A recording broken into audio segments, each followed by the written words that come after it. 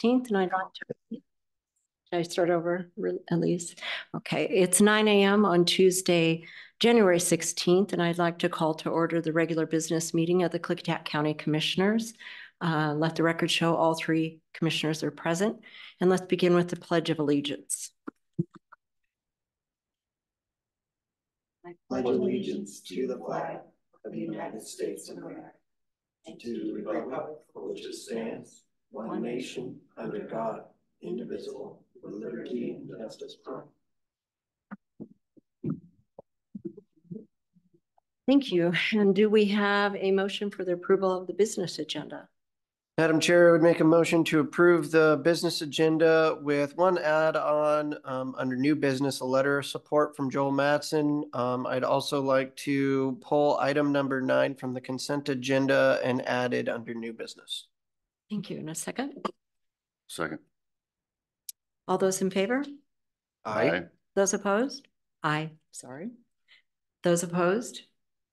Hearing none, the motion passes. Approval of the commissioners' meeting minutes. I would make a motion to approve the minutes from December 27th, 2023. I'll second. All those in favor? Aye. Aye. Aye. All those opposed? Hearing none, the motion passes. I would make a motion to approve the minutes from January 2nd, 2024. In a second. I will second that motion. All those in favor? Aye. Aye. All those opposed? Motion passes. And we're to that portion of our meeting for public comment. Anyone on Zoom, you have 3 minutes for public comment. If you're on Zoom, please raise your hand to be recognized. And if you're in the room and wish to comment, please come forward to the seat up front. Thank you. Anyone in the room? No, no public comment. Zoom?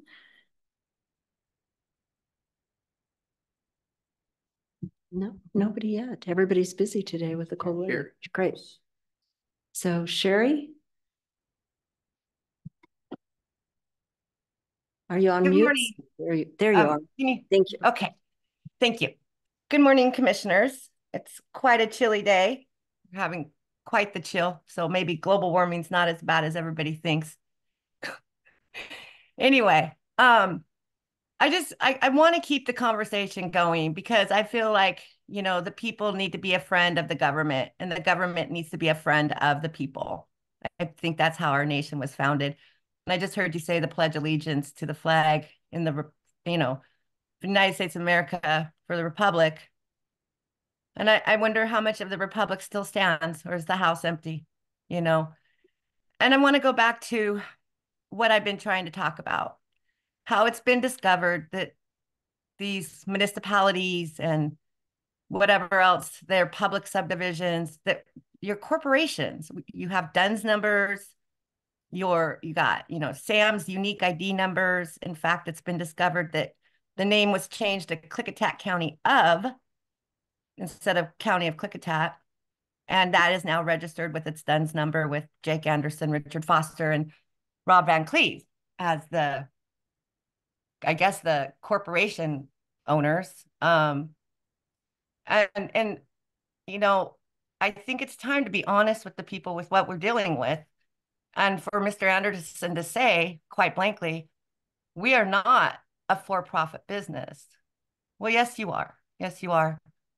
Yes, you are. When you take our money and you invest them in the securities and exchange securities, whatever the bonds, whatever you're doing with our money, and you're making profit off that money, that's a for-profit business.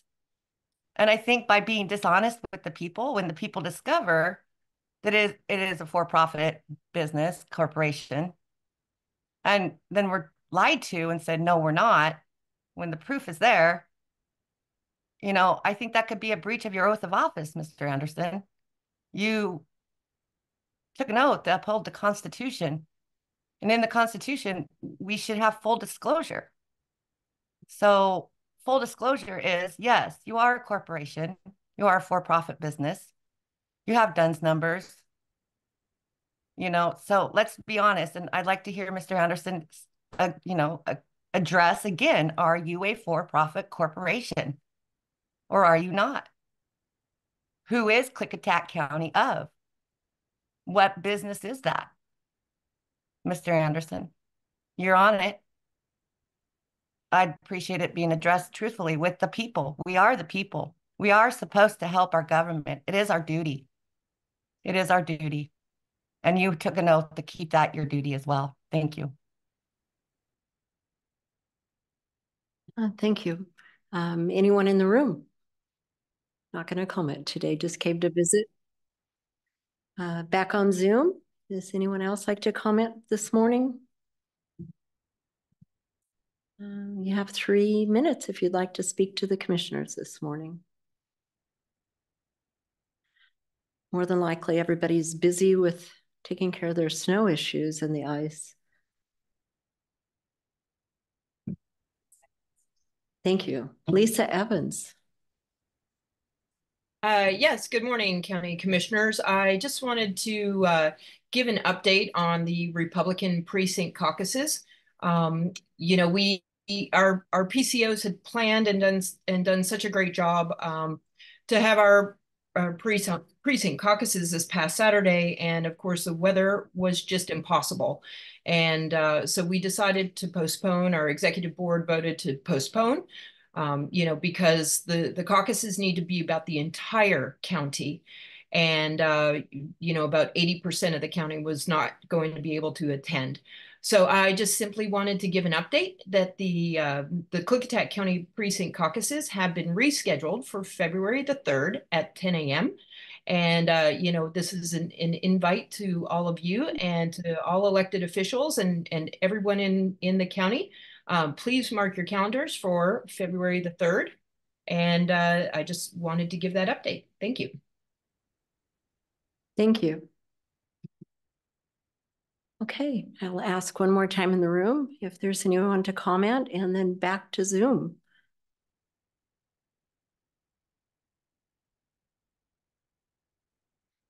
And one more call. Anybody?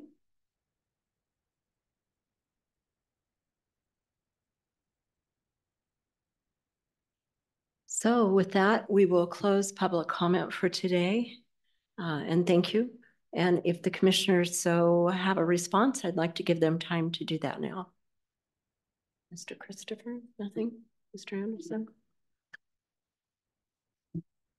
Well, since Sherry wanted to hear from me, I guess I'll give her an answer.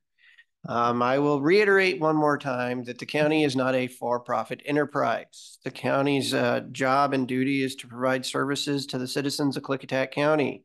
What Sherry is talking about is money that the county has on hand that is invested in short-term notes, of which I will note we are getting a really great interest rate return right now. And that, of course, is keeping the taxes that we have to collect lower and helping to balance our budget. If you look through our county budget, you could see what the 3 Board of County Commissioners budgeted for this next year for those receipts in revenues from our short-term interest rates.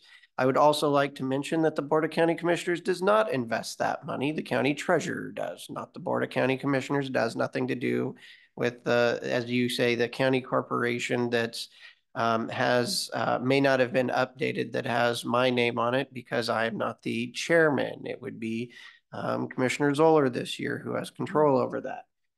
So again, this is not a breach of oath, a breach in the oath of office. This is how government works. Thank you very much for your comment, Sherry. I look forward to next week's.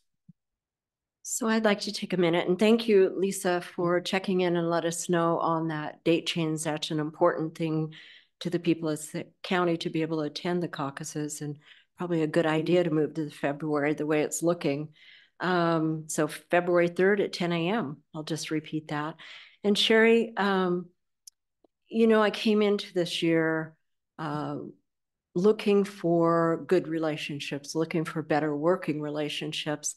And I'd like to say that I know you're on a quest about the Klickitat County money management and our corporations. And I think this might be the 5th week that we've provided information and pointed you in some directions. And words matter. And we're a board of 3. And I feel like we have to cooperate as a board of 3. And that's what I'm working for. So I'd like to say today that I stand behind Mr. Anderson and all of the comments that he's made to you and all of the resources that he has given to you over the past weeks to work on the learning curve. But to use misrepresentations and words like lied to and accuse Mr. Anderson individually is just something that I hope we can correct in the future, because we are a board of three. We have to vote on things as three. We're incredibly monitored by our other elected officials and work with them, the auditor and the treasurer, and then that floats up to the state. There's hardly a way you can have an error or a conspiracy theory within the county for our financial systems. It'd be really, really hard to do. And I'm a strong believer in our honesty and the way we run our boards, and that we work every week, we work together to try to make this a better place to work and live. And that's what I'm looking for in Klickitat County. But thank you. And keep learning. It's a good thing that you are. Thank you. So moving on, consent agenda? Or did we do consent agenda? No, we have not. Okay. Madam Chair, I would make a motion to approve the consent agenda with 13 items, noting that item number 9 has been pulled for further discussion. Second. All those in favor? Aye. Aye. Those opposed? Hearing none, motion passes. Moving to the payroll warrants and certification. I would move that we pay the payroll benefit warrants in the amount of $173,350.33, and the payroll benefit warrants in the amount of $811,532.00 for the date ending January 17th, 2024. I will second the motion. All those in favor? Aye. Aye. Aye. All those opposed? Hearing none, the motion passes. So we're a little bit early, about 15 minutes for our department update from Lori Anderson. Would we like to move to Commissioner's miscellaneous reports and comments, or? Yeah, we can. Mr. Christopher? For updates. I will mention that I had a meeting with the attorney representing us on the water right for Condon. I was under the impression that it was going to be the board meeting with them, but I was informed that you two did not wish to do that, so it was just me. It was educational in that it was what I thought it was. So I look forward to the board having future discussion where I now have more and better information.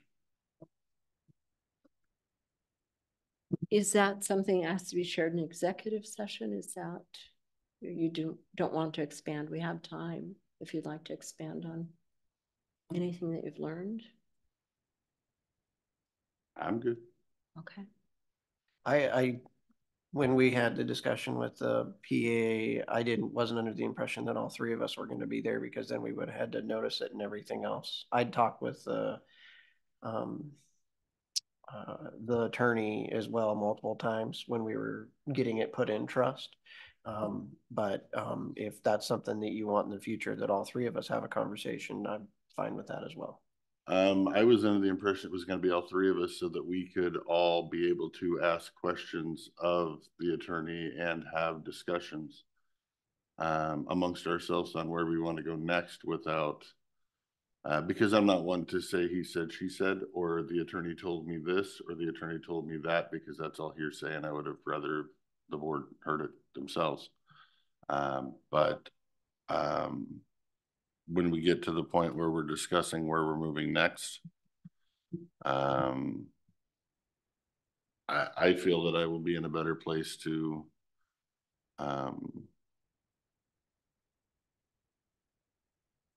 I word the thing, how I move forward.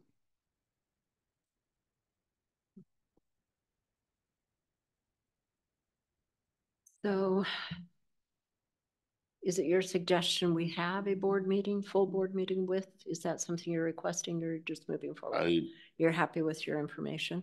I had questions on whether I understood it correctly or not, and I did understand it correctly. Okay. When we get to where we want to go and have discussions on what we want it to accomplish or achieve, if there is any bad information presented, incorrect information presented, like there has been in the past, I will be happy to correct that incorrect information. And then if the board wants to ask the attorney which commissioner is correct, they can. Okay. And I'm comfortable where I am with the information from the condo water right. And I know where else to seek information. So I don't see where we need to commandeer the attorney's time to come visit with us, all of us, all three of us. Not at the rate they charge. And I'm comfortable just moving forward. And when that day comes, that comes before us for a decision, that it sounds like we've all searched out what information we need. So I think we can move forward with that on the conduit water right. We still have 16 minutes or 14 minutes. Would you like to continue on with the Dallasport wastewater plant discussion? I did not put that on the agenda. I don't know who put that on the agenda for discussion. Okay.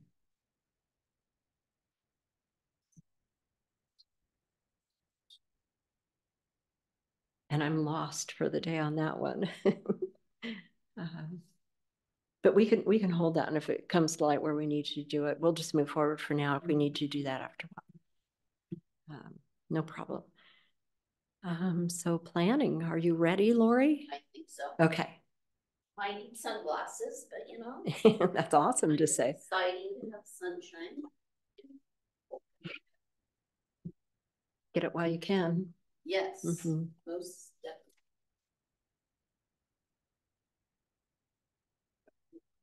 No problem. Together.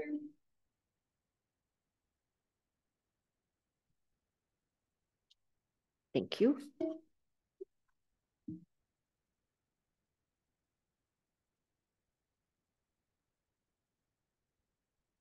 So 9:17, and we're going to go ahead with our weekly planning update with Interim Director Lori Anderson.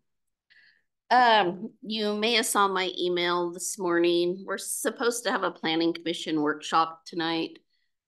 And I've already heard from 2 planning commission members who strongly encourage us to postpone the meeting. Even though we can meet via Zoom and all, some are wondering if we'll have power tonight, if the weather continues as it's predicted to. So with your permission, we would postpone the meeting. I'd work on contacting everyone and rescheduling, and obviously put a notice on the website, call the planning commission members, email, text, however I need to get a hold of them, get a notice to the radio station, and also communicate with a couple of members of this or citizens who you regularly attend. Yeah. Okay, so then moving on, what we'll do is sometime, obviously, I think this week is kind of out due to weather, but we'll have another meeting before our February meeting. Let's see, it was a busy, long weekend for a lot of citizens, and they must have had a lot of time. We got quite a few emails with various planning questions that we'll work on responding to. Permit tracking, due to not being here on Friday and yesterday being a holiday, I had hoped to have an update on how many pre-subs we had in 2023. And we got started on that and did not get that finished. So hopefully next week we'll have not only a list of how many pre-subs and which topics they're on, whether like rezones, conditional use, short plats, etc., and then how many of them resulted in an actual permit being submitted. Under Canvas, I have no update from last week's update, and again, the prosecuting attorney's taking the lead on that. Our request for proposals, they're due back on the 26th in the afternoon. Last week, we are highly efficient on Thursday, thankfully. We got 2 short plats with SEPAs routed, as well as a rezone with SEPA routed. And we were kind of pushing it Thursday afternoon, predicting bad weather on Friday. So, hey, unfortunately, our prediction was true, but we got everything out. We do still have a lot of pending projects. The Smith RV Park that I was hoping to route the end of last week, we're waiting for some revisions on the draft binding site plan. So those are the big things in planning this week. And certainly if you have questions, more than willing to answer them. Looks good. Looks like you're plugging along. We are plugging along and looking forward to the future. It'll be bright. At least a month from now. Let's hope. Yeah. Get out of where we're at. So no questions. All right. Okay. Well, certainly we'll be around to answer any questions that may come up. And thank you and have a great day and stay warm and safe. Thank you. No questions, Mr. Christopher? Okay. Thank you, Lori.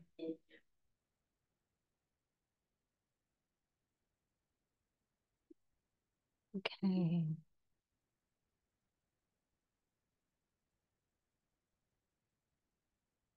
The department update is next at 10 o'clock for Public Works. So we're early for that 10 o'clock. And for the sheriff update at 10:15. We could do the pay estimates, I believe. Okay, thank you.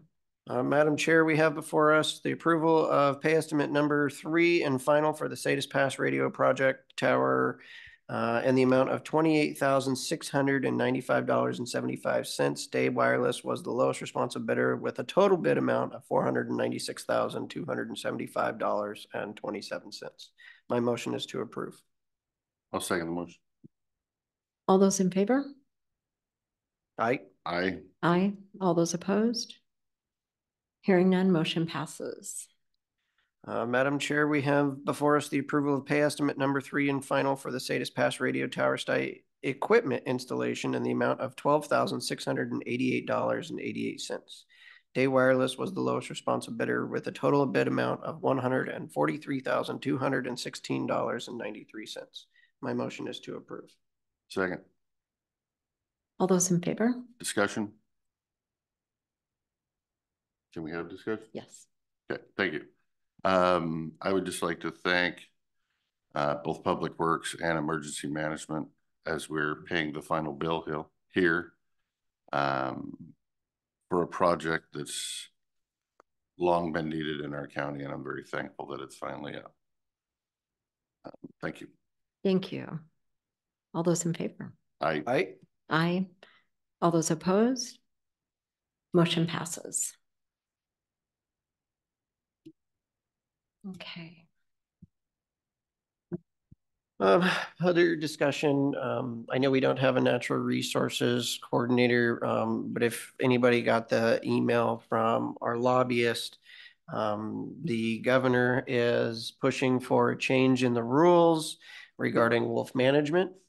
And I sat through the WAG, Wolf Advisory Committee group, for years when we'd hired an outside specialist from DC that came in and $500,000 a year, and we created all these rules. And now it seems like we're going to throw them all out and go back to the drawing board. We need to, I think, with wolves showing up in this county, with our agricultural industry, this is something we probably want to be involved in as we move forward. Just wanted to bring that to the attention for any possible discussion on where the board would like to go. Well, I agree. And I know we have applications in that we'll be seeing soon for that position. And sooner than not, with what we have coming this year, I think we need to get somebody in that position, or we need to start formulating some sort of partnership like we did with the squirrels. So we have some coverage, but that's a key position for us going forward for all the reasons for natural resources, including water. So I hope to hear soon that we're going to be doing interviews. Mr. Christopher, do you have any comments on changing? Nope. And I haven't looked at that Potts and Associate update today yet. Are there timeframes, any ticking clocks that we're looking at, or They're just this year? Just getting started. Yeah. I think the Fish and Wildlife Commission is going to have discussions at their next meeting, I think on next week. Okay.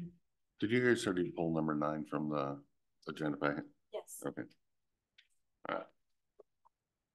Went looking for it to make sure I didn't sign it ahead of time and didn't see it. The only other update is there anything that the board legislative wise would like me to take up if I can get up through the gorge tomorrow? Mm-hmm.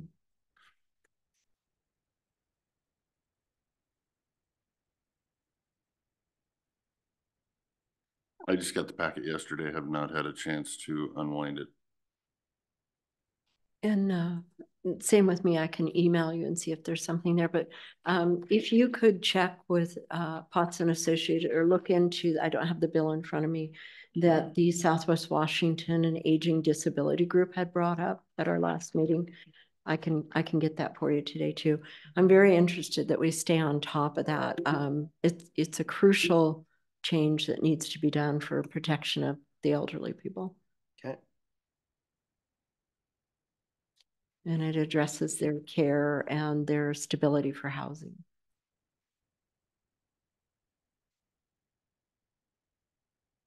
I have a feeling part of the discussion the next couple of days is going to be on the governor's new idea to limit rent increases to 5% per year.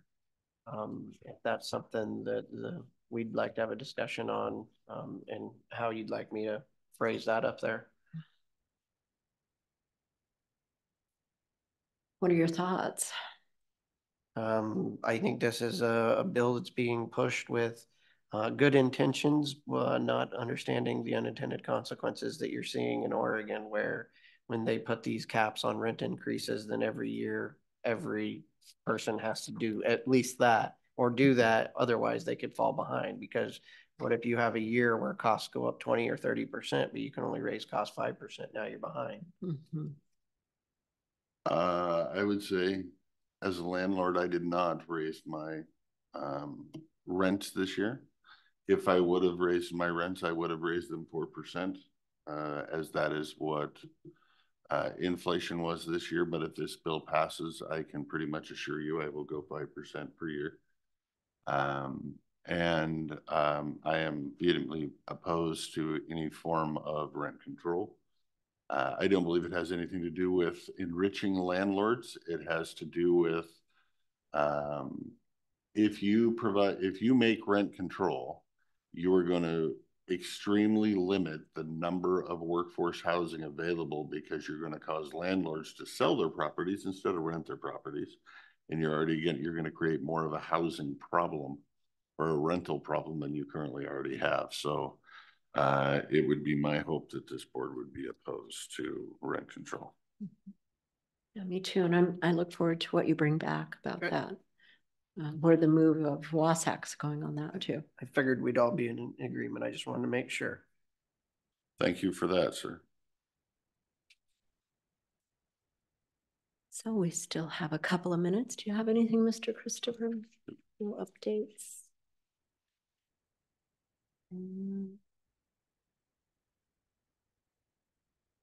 Everything for me is just moving. I don't have anything new to report, or all the boards and stuff are going well.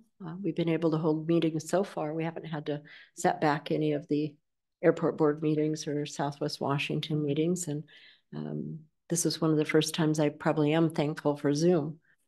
Right. I like in person, but at least we can keep things going with Zoom. Has the airport remained open through all of this? They have. I don't know what to extent, but I did get a picture last night of some grading that was going on to keep runways open. So they're working hard at it. Do you use de-icer at our runway? I don't know. No, we don't have any de-icing equipment. I know the road department's even having trouble keeping up in the higher elevations, and it's been a tough pull. But I was thankful for my drive in this morning. You know, it was packed and it was graveled in places where it needed to be. So and people were watching their speed, which is nice. I had if I may, Madam Chair, I had a meeting in Dallasport with the, Lyle, with the EMS district last week. And thought it might be smart to travel down Harms Road to get there. Yeah, whoops. Snow drifts, like 5 feet deep.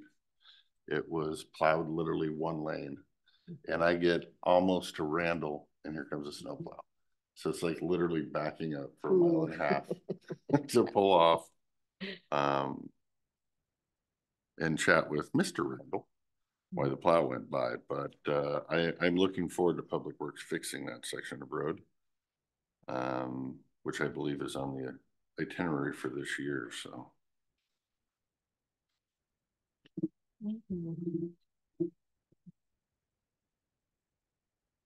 Oh, and then on the way back, Harms Road again, right at Centerville Highway, when I turned on the Harms, 2 snow plows came behind me. So they're obviously trying to, they're off the main roads now. They're working on the side roads, trying to widen that more than one lane.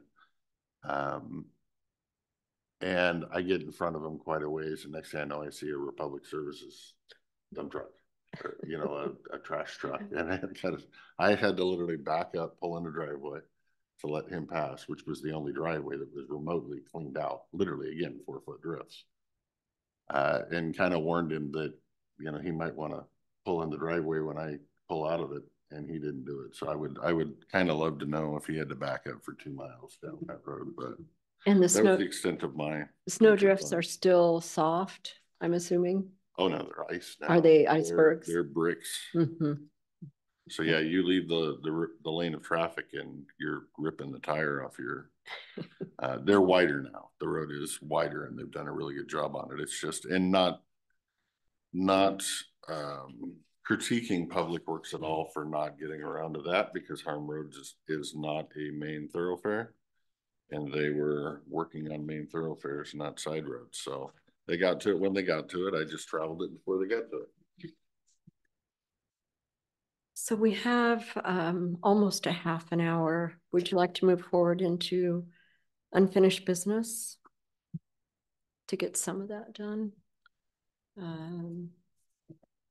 We can. We could undertake new business. It's fairly simple.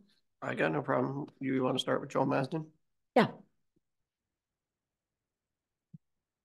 So we have before us a support of letter for Columbia Gorge Regional Housing. And we need a motion of support or conversation.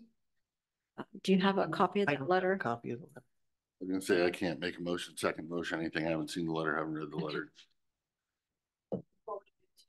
Oh, it's on the emails. Okay.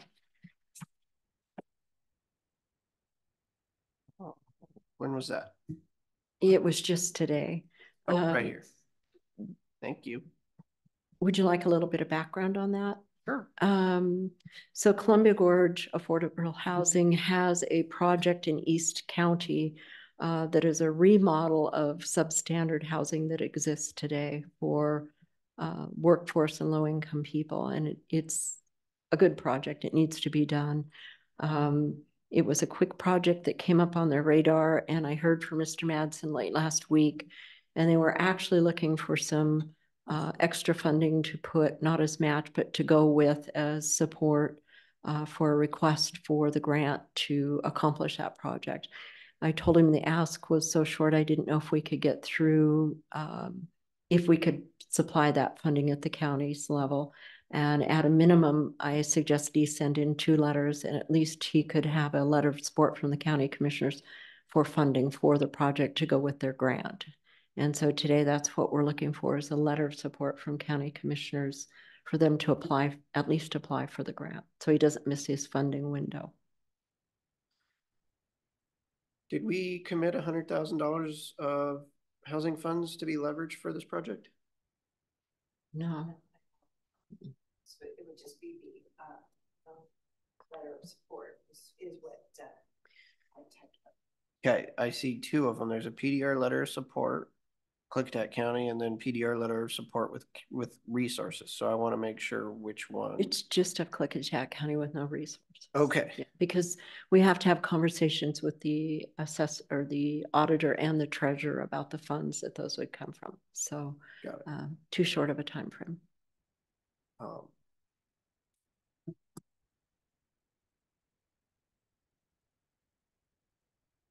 And it is your district, so. It is. Mm-hmm. I'm not opposed to the letter of support for them going out and getting funds. The letter of support using our funds is a different story. I need more information on that project. The last time I heard that project was upside down 7 ways to Sunday financially. And I'm not a big believer in throwing taxpayer dollars into a black hole. So before I would be on board with using any of the county's available housing dollars on that project, I believe it would behoove this board to do what it was going to do and use KC BoCC to find out where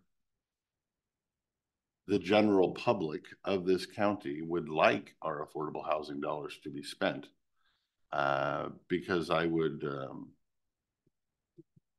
I'm going to go out on a limb and say if we throw more money into Pablo del Rio and Roosevelt, the kitchen workers in White Salmon are not going to be very happy with us not investing anything there. So that's kind of where I'm at. And I understand your questions and your concerns. Since we're not committing the funds, or we cannot commit the funds at this time, I won't expand on my conversation about that. But and I have let Mr. Madsen know that with everybody, we have to be involved to move money, the treasurer, the auditor, and then decisions here with the board, that we need a lot of lead time. And there's just probably no way you're going to get hold of us a week out and have us be able to successfully move money. That he can, and it's so hard when grants come up and you want to apply for them and he has timeframes. But at this point, working with the county to commit any money, we have to have probably an introduction to the project, come in, show us what the project is, have a discussion with us, and give us a pretty big lead time for accessing money if we can. So in the future, I hope to help them. I think they do great work and they do good projects. And this is a necessary project in my mind. But for right now, I think the best we could do is a letter of support that Klickitat County is behind him for that grant. Madam Chairman, I would make a motion to approve the letter of support for the Pueblo del Rio Housing Preservation Program. I will second it. All those in favor? Aye. Aye. Aye. All those opposed? Hearing none, motion passes. So at least we'll get that letter printed on letterhead and circulate it for us? It is. Okay. BoCC agenda. Okay. Sure. Okay. Thank you. Only the one letter, not the other letter. And we'll get it out to Mr. Madsen ASP today if we can. Yeah, I think he's gonna. All right. Hello, Mr. Hunter. Hello. Thank you for coming early. Sure. Would have been earlier, but we have a lot of things going. Just a little. That's right. We actually wanted to, I've showed Yeah. Commissioner Zoller.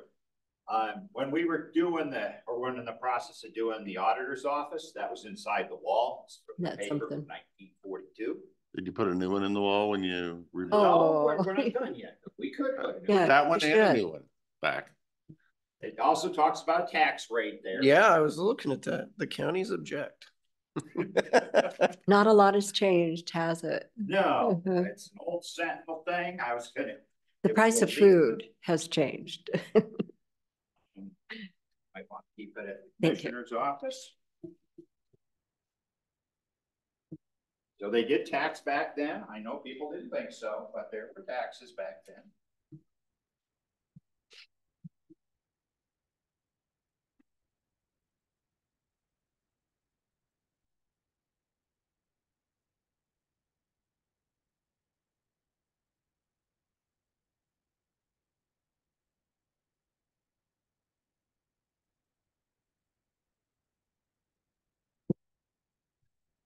Interesting. It's like you can tell they didn't do it on purpose, or it would have been a nicer paper. Yes. This is they just disposed of their extras in the wall. They said, yeah, this will work for insulation. It's like, well, because the pages, the whole section's ripped off. Yep. I said it's really cool if they had did it on purpose and it was a Exactly paper. Frame it on the wall out here. And we found something from 42 when the courthouse was built. So as I say, it's an interesting. I don't know. I'm just a weird history guy. I would find a good page out of that. I'd put it in a big frame and a little note on how we got it, and I'd post it in the courthouse right outside the auditor's office. Is what I'd do. But that's just me. That's not a bad idea. We'll look into that. I think the tax thing is really important. Yeah, all $4,217 of it or whatever chump change it was back then.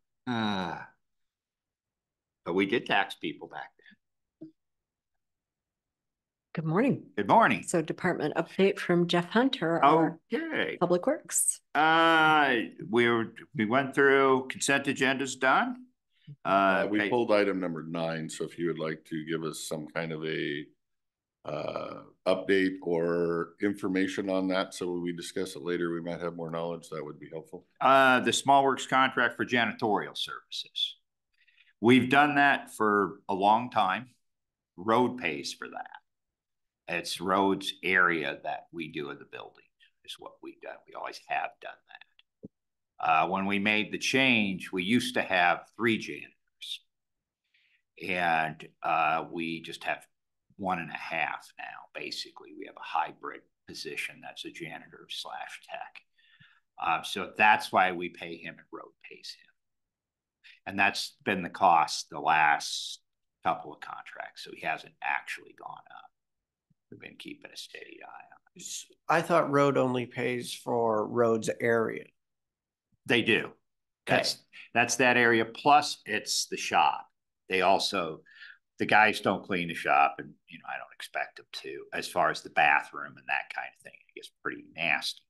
So they actually clean the shop. He cleans the okay, but this contract is for a lot more than just roads portion. Yes, you are right. And it always has been. We only do roads portion, but we keep that. We do have that as part of the contract, just in case we lose a janitor or something. I don't have to go out to bid to get somebody. I can bring him in. If we can't, and we're in the process of trying to hire, we've been pretty steady lately with our janitors, and he didn't do any work on those in the past. But if we have a janitor that either leaves, or because we have one main janitor that does this building and does a portion or does the courthouse and does this building, then we have one at the Pioneer Center. Now, if we were to lose one of those people, they were to move on or something, I can't just stop everything. So I need to have something as, okay, you take care of this, and then we just move duties around. Like, for instance, if the guy at the Pioneer Center decides tomorrow he wants to retire, I'm not saying he will, he's still got time, but let's just use that for instance. If he retires, then I have to take somebody from over here and have him go to the Pioneer Center. And that means I got to backfill that position over here with somebody immediately. Now, when we're down the slow time, okay, we could probably be, but if it's like now, I can't really take any of the maintenance techs and do that with.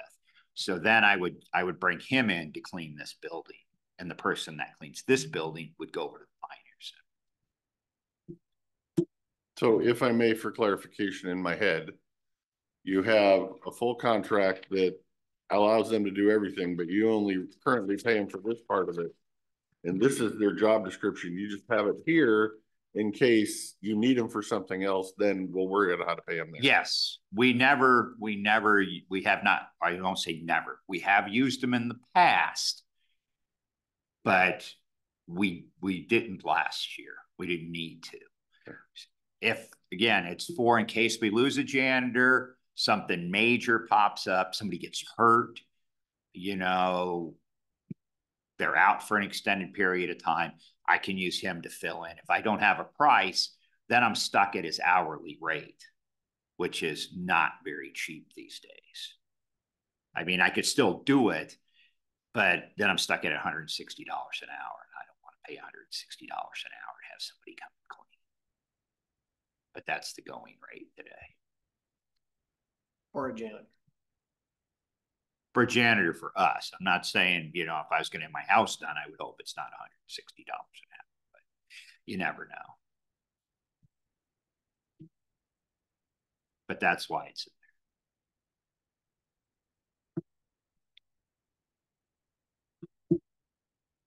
there. Never mind.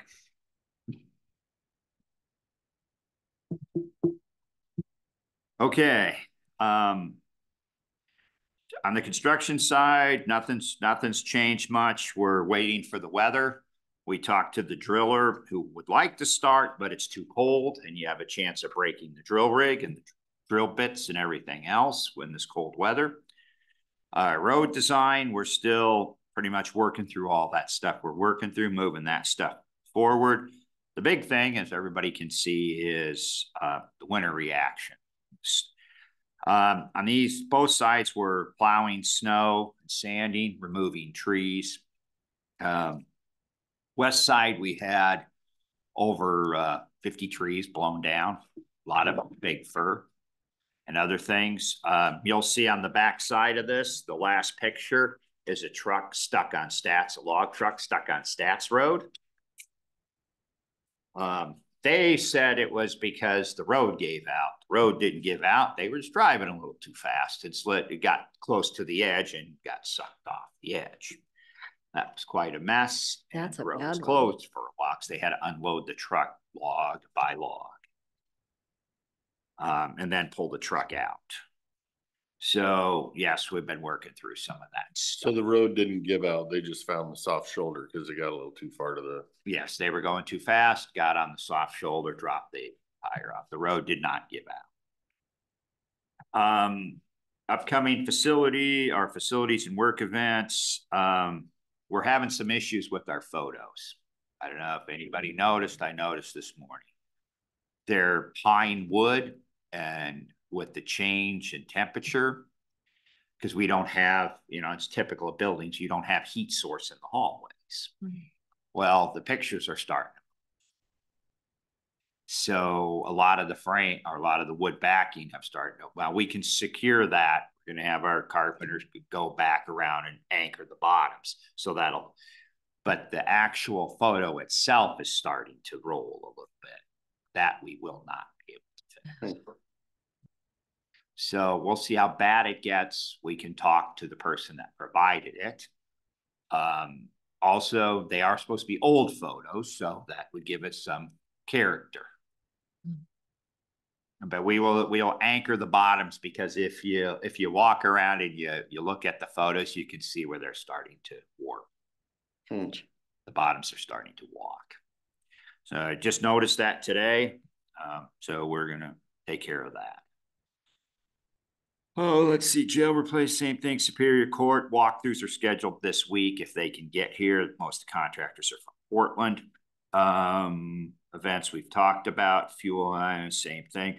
Auditor's area framing is complete. Our carpenter's been working on weekends not to disturb the auditor. So their schedule's been switched from Thursday through Sunday. HVAC contracts, we put Pioneer Center out to bid, and the courthouse. Oh, there's where my mess was. I thought that thing came in somewhere. And the courthouse we're working on. We have to get them out to bid because the best case scenario, we'll be installing them in the fall. That's the best case if we bid them and award them here shortly. Radio site Sadis is pretty much done. They were the final pay estimates. Everything is, the camera's been replaced. Everything is fine with that, except for some of the software. It's not talking correctly. And it happens to be on the Sadis past end. So they're going to take a snow machine and go up there this week. Everything's still on budget with Sadis? Yes. Okay. We're done paying. Right. I This will was the bring last that in. one, just wanted to Yes. make sure No, we will bring it's that under in. budget. Yep, Perfect. we'll bring that in and let you know where we stand. Right. As soon as we get everything in. And we have some other things. Jail temperature. We've turned up the heat. It's 90 degrees going in now. But remember, we're dealing with -9 airflow from outside. So it's very similar when it's a cold building. It's this cold, it's a concrete building, it's hard to get heat. And also, it's no different than when it's 105, getting it to cool in the summer. This is no different than trying to heat 100 or 9 degrees, -9 degrees. Is there a different temperature control or heat unit for the jail than there is for the rest of the courthouse? Yes, they're 2 different units. They are 2 different units. We'll get it a little warm. We're going to get it warmer. It's 60 degrees. And we've cranked up the temperature a little bit, not just in the jail, but everywhere. Which I'm a little hesitant about. I mean, but it was cool. The problem is when you crank up the temperature, the cost goes up quite a bit. So we will keep it monitored, and hopefully the temperatures will come back down. We will turn the heat back down. And that's for all the buildings, not just the jail. Right, and it has came to the commissioner's attention. Yes, I about saw those that. temperatures. And I did coordinate and talk to the sheriff's department. And they said they do have extra blankets that they're handing out, and long underwear, stocking caps. And so I think if people ask. Yeah, we coordinated with Lauren over there too, and let him know that, we just checked it again. We have it cranked up to 90 degrees. This is the best where, you're not going to get it any higher than that. It's not going to hit 90. It's not going to be anywhere near that. But again, it's cold air coming in, and even recycled air. It's still cold.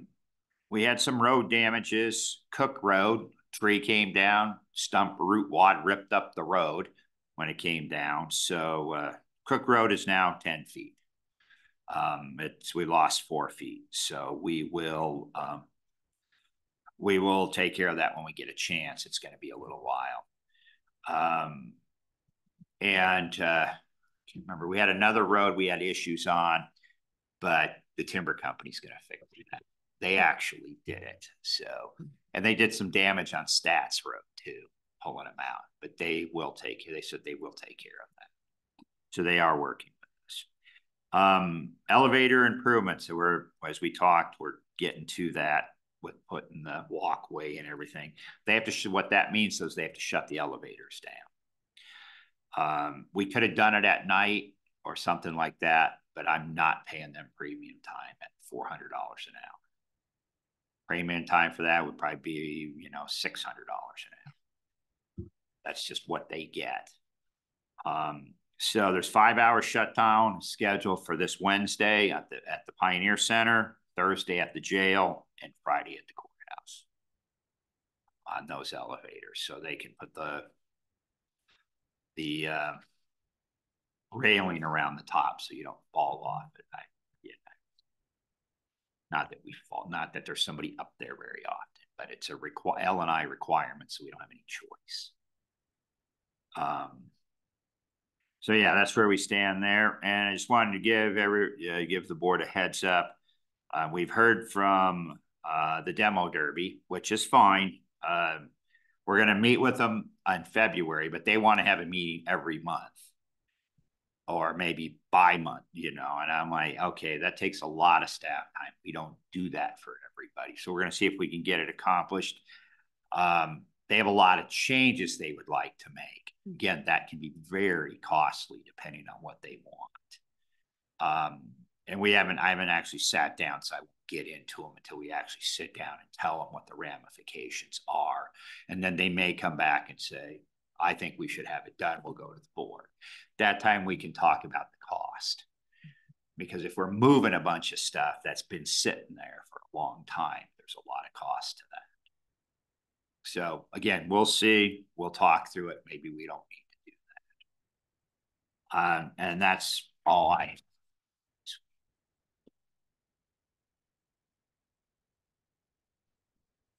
Go ahead. Floating another idea I have to see if there's any board interest. We have items on our KC list. To be able to use 09 funding, they have to be on our KC list. The only thing the county has on the KC list is the airport. And I don't know whether it would be this board's want, like it's my want to put other county issues or improvements on the KC list. I think there are improvements that we can do to the fairgrounds, bleachers and whatnot that can be written up and put on the KC list because they are economic development. That then we may be able to use 09 funds for those improvements. And I guess my point is if it is something that the board sees an interest in, we would need our public works director to look at potential projects at the fairgrounds to be able to give us those so we can put them on the KC list for further consideration. That's how that works. But if they never make the list, they never get considered. So as a board of 3, I need a second vote to have our public works person come up with some ideas, including potentially extended bleachers or additional bleachers or whatever else he feels out there to bring forth to the board to ask the board what it may want to submit to the KC board.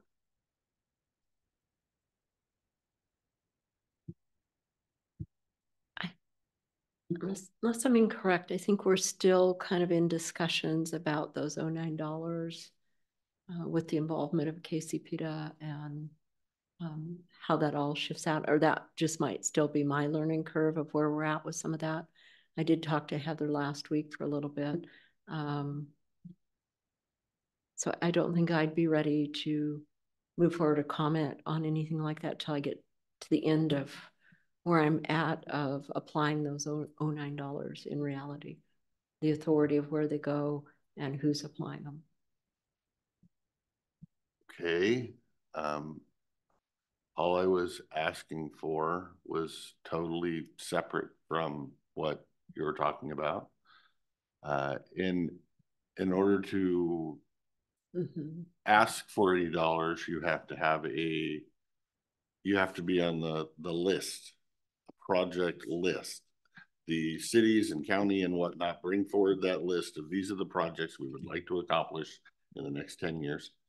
And they just go on the KC list when they're voted in by that board. Whether they come forward and ask for money later is a different subject.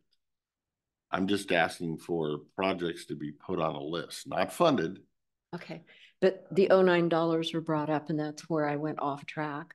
I understand the KC list and I understand there's multiple sources of funding as we roll through trying to get those accomplished.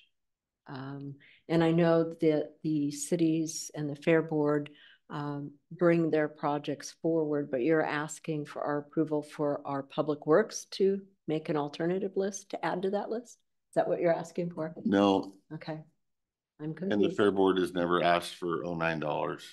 And we're back to $09 again. This is all about the KC list. Okay. The county provide or makes recommendations to go on that list for airport improvements for $09, but it has never made a recommendation for any of its other properties for $09.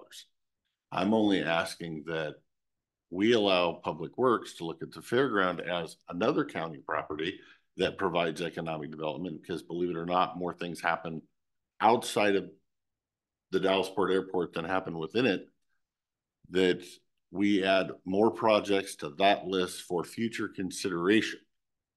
I'm not asking for any money. I'm not asking for any specific projects. I'm asking for more economic items to be placed on a list for consideration for the KC board to consider. Do you have a comment? Yeah. So we have a KC meeting next Tuesday, and I think this would be a good conversation to have with the KC board. From my experience in the history of what KC does, it usually pays for pumps and pipes and roads and infrastructure, so that further economic development, private investment can be put in there for creating jobs in Klickitat County. As far as I know, we haven't put any into the fairgrounds because that isn't putting in pumps and pipes for businesses to come and build like at the airport or you know, an industrial area. So that would be a change of direction, I think, from how those dollars have been spent in the past. And I think it would be a great conversation for the KC board to have that conversation about, because that's just a different direction than I think we've ever went. And so I would like to have that conversation with them, and then we could have a conversation with Jeff after that. But if the KC board is feeling that, you know, the dollars have been put towards building infrastructure so that we can build it so they will come, and that's continues to be the direction, then I don't know if putting bleachers at the fairgrounds when there's other grant dollars available for doing community, you know, community projects like that, that might not be the best use of those dollars. And I'm in agreement with Mr. Anderson, and in researching it, I went into the RCWs, which directs where we do that money. And I think we haven't been errant in that. We've stayed along what the RCWs require of us for allotting those dollars to whom and what for what. So I would be glad to listen to a discussion from the KC board next week if we want to continue it to there and then make a decision. Does that work for you? That's this board's decision. Okay. So we will make sure that gets on the KC agenda for next week.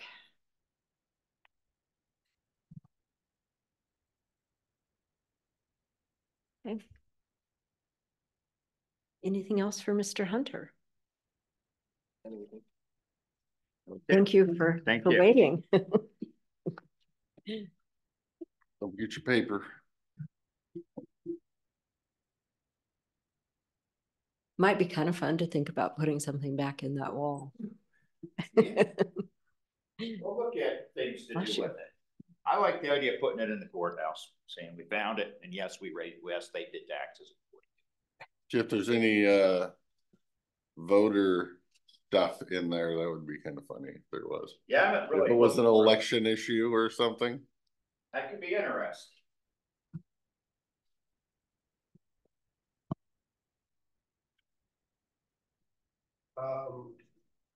Having that clear understanding of consent agenda item number 9, I would make a motion to approve the item.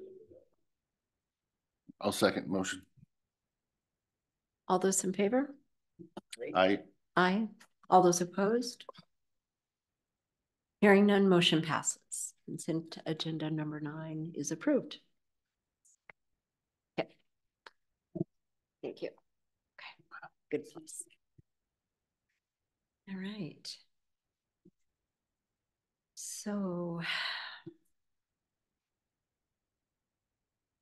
our next department update is scheduled for 10:15 with the Sheriff's Department. If we have any continued conversations. We have the unfinished business for the board positions. Do we want to start in on that? Sure, we could go through them one by one and fit them in, get as much done as we can before our sheriff is present. Oh, our list of names.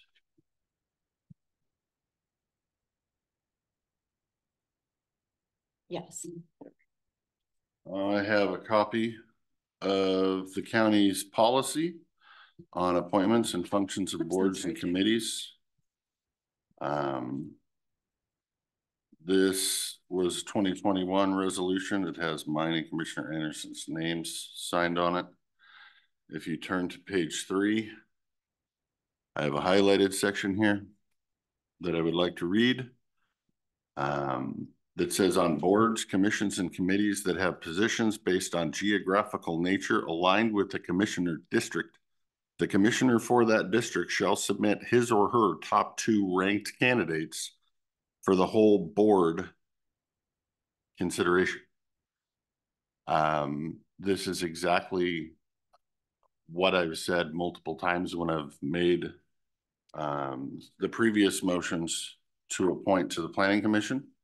This is the policy that I was pointing out when I asked the board if it had intentions to follow county policy or if it was going to not follow county policy.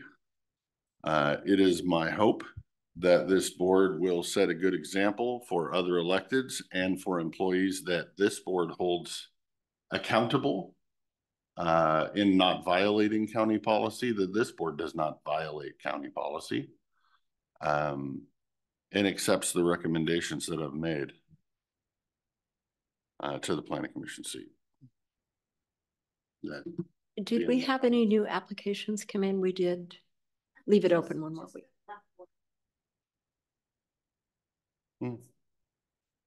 That's a good candidate. Did you guys reach out or did he just happen to?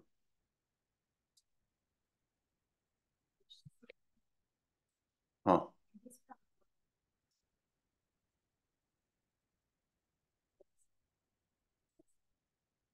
That is a really good candidate and someone I never even thought of. And is that the disability board?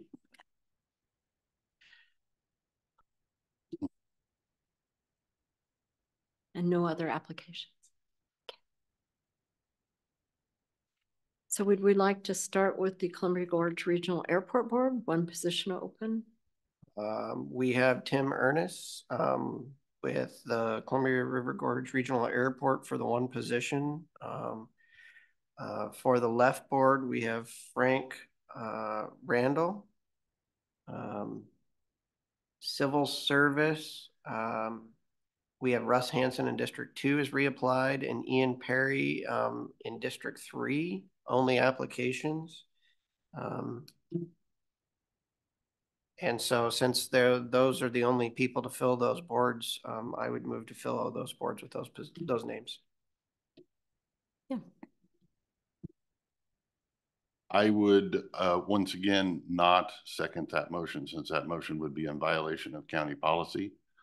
If you want to appoint to the Columbia Gorge Regional Airport that is not a regional appointee, I have no problem with that.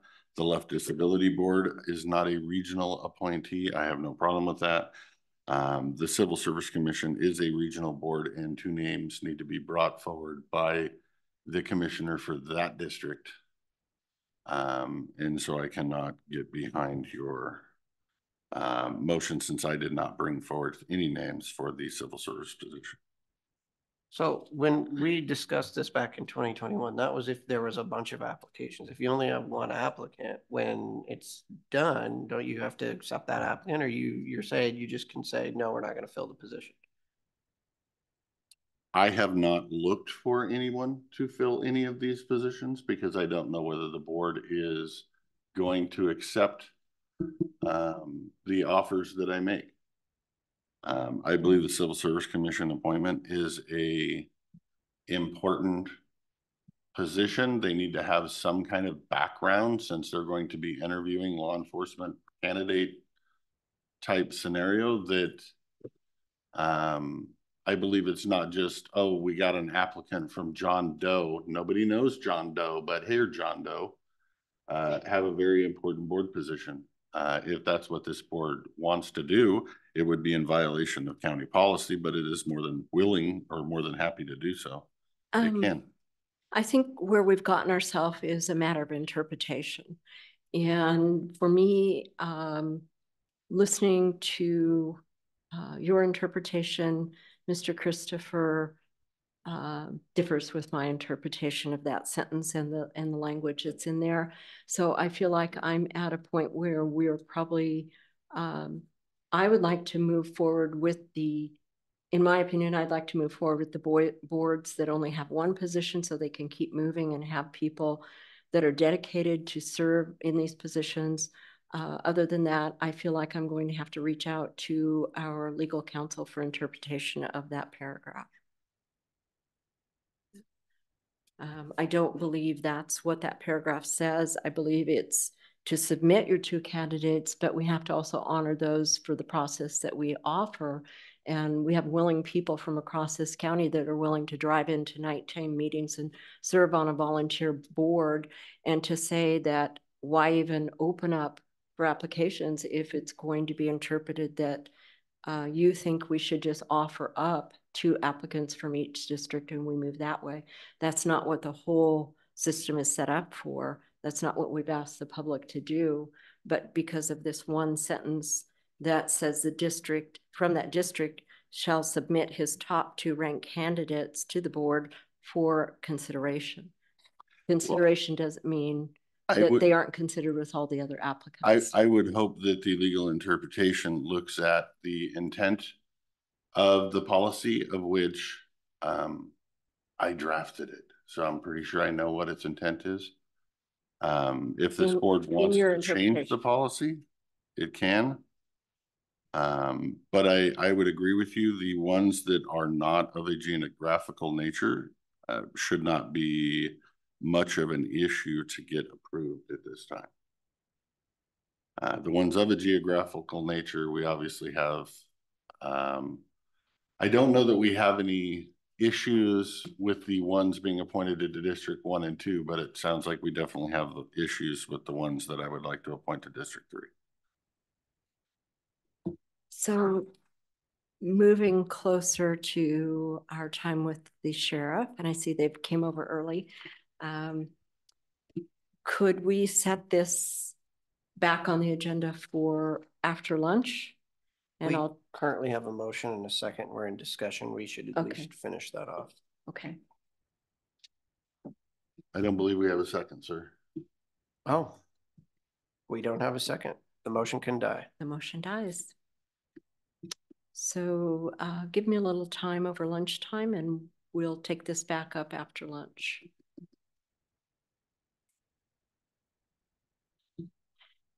If that works. Okay. So if you guys would like to come forward from our sheriff department, we have Bob Songer and his crew for sheriff update.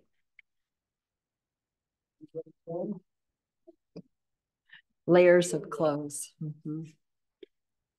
Thank you. Thank you, sir.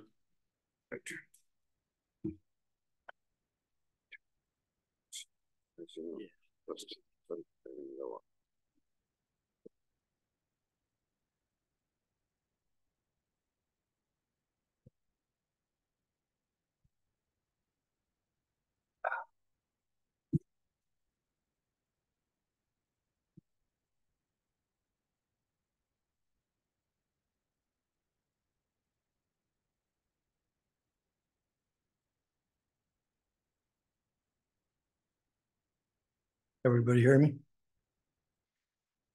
Good morning. And start off with the sheriff's update. There were a total of 387 calls for service from January 1st to January 15th. In addition to the calls for service, deputies served a total of 29 civil papers during the same time period. On December 4th, 10 a.m., I attended the anti-harassment training provided by the County Human Resource Department, which is very excellent. On December 9th at approximately 6 p.m., Klickitat County Sheriff's deputies and posse deputies took part in the Goldendale Christmas Candy Cane Parade. The parade was a great success. Actually, there was a tremendous turnout, which kind of surprised me due to the weather. But it was a nice parade. As a constitutional sheriff of Klickitat County, it is my duty to protect our citizens' constitutional rights and God-given liberties, and you've probably heard me say that many times. I believe the federal government and Washington state government threatening to arrest citizens for killing a wolf that is attacking or killing livestock and domestic pets, which is the personal property of citizens, is illegal and unconstitutional. They are federally protected in our county. And I have informed ranchers and people that if they end up shooting a wolf that is in the process of attacking their livestock or domestic pets or in self-defense, call us. We'll take the report and we'll deal with the federal government on that issue. I believe it violates the individual's Fifth Amendment and Washington State's Constitution. Under that, you have a right to life, liberty, and property, and that livestock is your property, or those domestic pets are your property. I've been told that that's not, they appealed that to courts, and the courts haven't ruled that way, but that doesn't mean that just because the courts rule one certain way, doesn't mean that we continue and allow our citizens to be violated, their rights to be violated. As sheriff, I will not enforce that. I will not enforce laws that appear to be unconstitutional and violate the rights of our citizens. And attached to that is the press release on that. And I have a press release that put out as juvenile sex and kidnap offenders released from registration under the new Washington State Law 1394. And that was that law was signed into effect by Governor Inslee and took effect on November 1st of 2023. And bear with me just a second here. We'll quickly get through this. It's titled Juvenile Sex Kidnapping Offenders, Please Release from Registration, New Washington State Law, House Bill 1394. In 2023, Washington State legislators and senators passed House Bill 1394 to address the length of time a juvenile is required to register as a sex offender or kidnap offender. This new law was signed by Governor Inslee, taking effect on November 1st, 2023. In the state of Washington, adult and juvenile sex offenders and kidnap offenders are required to register within 3 days with the sheriff's office in the county they will be living in after being released from confinement. Level 1 sex offender, kidnap offender is considered low risk of reoffending in the community. A level 2 sex offender, kidnap offender is considered moderate risk of reoffending in the community. Level 3 sex offender, kidnap offender is considered a high risk of reoffending in the community. The new law, House Bill 1394, level 2 and level 3 sex kidnap offenders will only have to register with the sheriff's office for 2 to 3 years after being released from confinement. Within my 54 years in law enforcement career, I have encountered numerous violent juvenile sex offenders. It is my opinion that the release of these juvenile offenders is a viable and real safety concern for our community. Once the offender is no longer required to register with law enforcement due to House Bill 1394, the children and adults will be at risk of being victimized by these offenders. When offenders are not required to register, the sheriff's office will have no idea where these offenders are living or working within our county. Currently, Klickitat County has 85 sex offenders registering with the sheriff's office. Of this population, there are 10 offenders that are qualified under 1394 House Bill for release into our community. These 10 span all 3 levels of sex offenders, which includes level 1, 3 offenders, 5 level 2 offenders, and 4 level 1 offenders. The current level 2 and 3 offenders, sex offenders list can be located at Klickitat County Sheriff's Office website. Juvenile convicted of sex or kidnap offenses outside, and this is an important issue, juvenile convicted or sex offenders or kidnap offenders convicted outside of Washington State or under tribal or federal jurisdiction that move into our county must continue to register. However, in our county, in our state, if they're convicted, they don't have to register after 2 or 3 years. Doesn't make a whole lot of sense on that.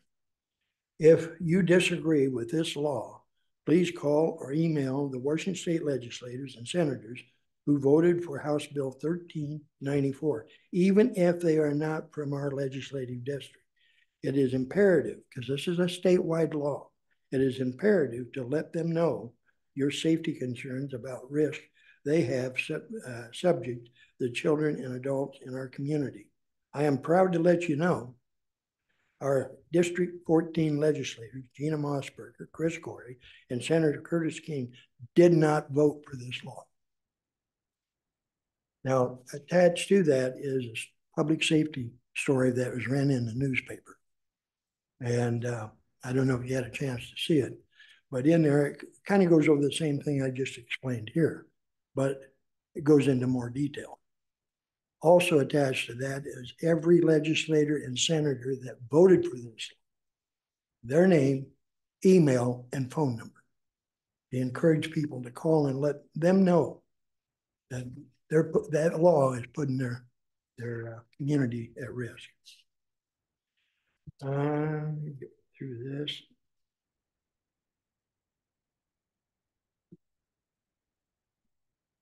Got one more press release that was authorized Eric Anderson to do this press release. He did an outstanding job. At about 9:30 a.m., and this would have been on January 11th, I believe it was. About 9:30 a.m. today, Klickitat County Dispatch received a call from the Klickitat School District. School staff who were monitoring cameras observed what appeared to be two males approaching the school property, and one appeared to have armed with a gun. The school was placed on lockdown as a precautionary measure.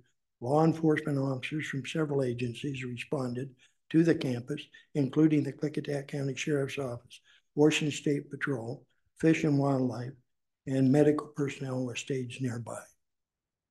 Officers arrived and conducted a thorough investigation. The two parties were located and interviewed. They were both cooperative and neither had a gun. It was determined that no threat was posed to the school and no criminal offense was occurred. But fortunately, it turned out to be a false alarm. But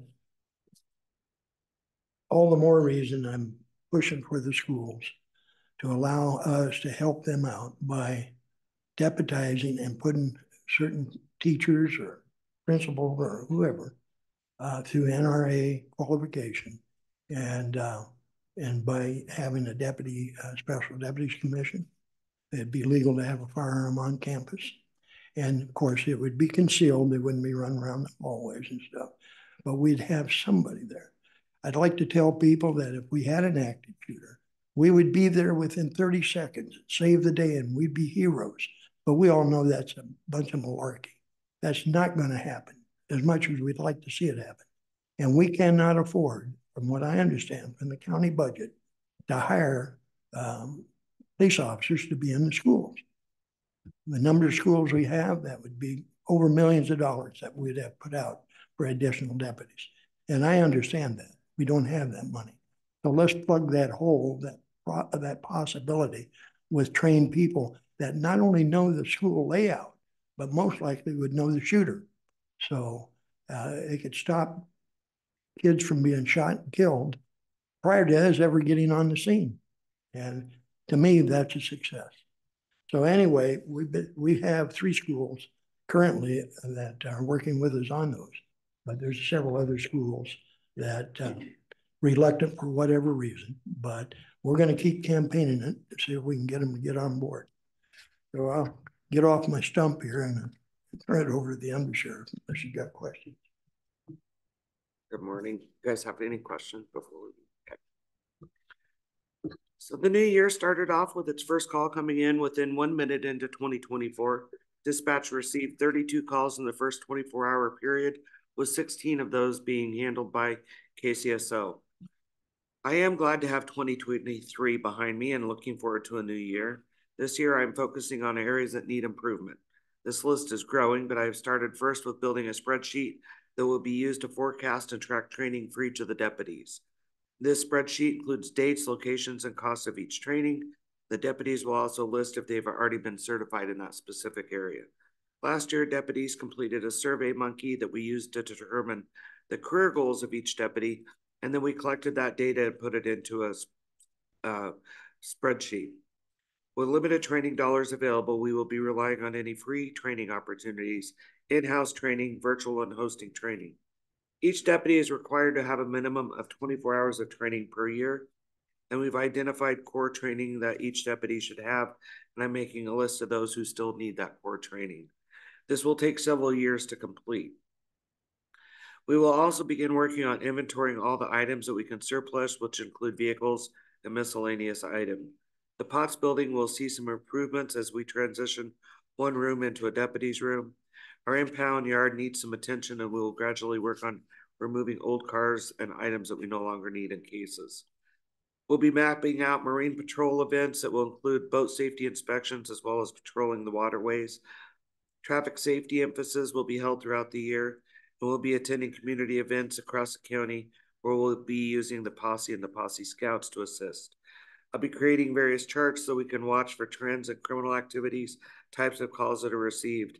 And collecting data will provide us with the information that we can use when submitting grants for educating the public and using in the various reporting that is mandated by the state. We look forward to the new year and what it will bring. I want to add that I was looking at some of our training costs from last year. We have a very limited training budget. A lot of the trainings, just the training itself, costs between $500 and $1,000 to attend the training. And if it's a week-long training, it costs upwards of $1,200 for one deputy to attend. So I only have $5,000 in travel expenses this year and an $8,000 travel budget and a minimum of 408 hours of training to get completed. So we're going to get pretty creative this year, and that's one reason I think making the spreadsheet will make it a little easier to track. But we're going to have to figure something out. We do have a lot of in-house experts to do some of our training, but even doing an in-house training, if we do it while the guys are on shift, we still have to have coverage on the road. And so we still have to pay out overtime. So we still have, if it's a 2-hour training, we're paying out one shift to cover the training while the guys are out doing their training, and vice versa. When the guys are done doing their training, they cover for the night shift 2 hours so that that shift can complete their training, because we can't leave the road unmanned. So those are costs and stuff that we just can't avoid. We are mandated by the state for this 24 hours of training. So regardless, even if it is in-house training, there is still quite a bit of cost to it, substantial overtime costs, and then paying the people who are putting on those trainings their time. So DT, we have two DT instructors, and it really does take both of them to work together and provide a really solid class. So those are some of the challenges we'll be tackling this year. Taking advantage of video training. Yeah, we're going to work as much virtual training as we can, but there again, you know, there's still going to be some costs related to that. The county risk pool has quite a bit of training that they offer, and we've taken advantage of that. I had Rob check for me if we could host some of their trainings. That way we could just put more people into some of it. Unfortunately, their 2024 calendar is full for hosting. So we're going to look at see what we can do for 2025. So they've been busy with the weather. They've been assisting people.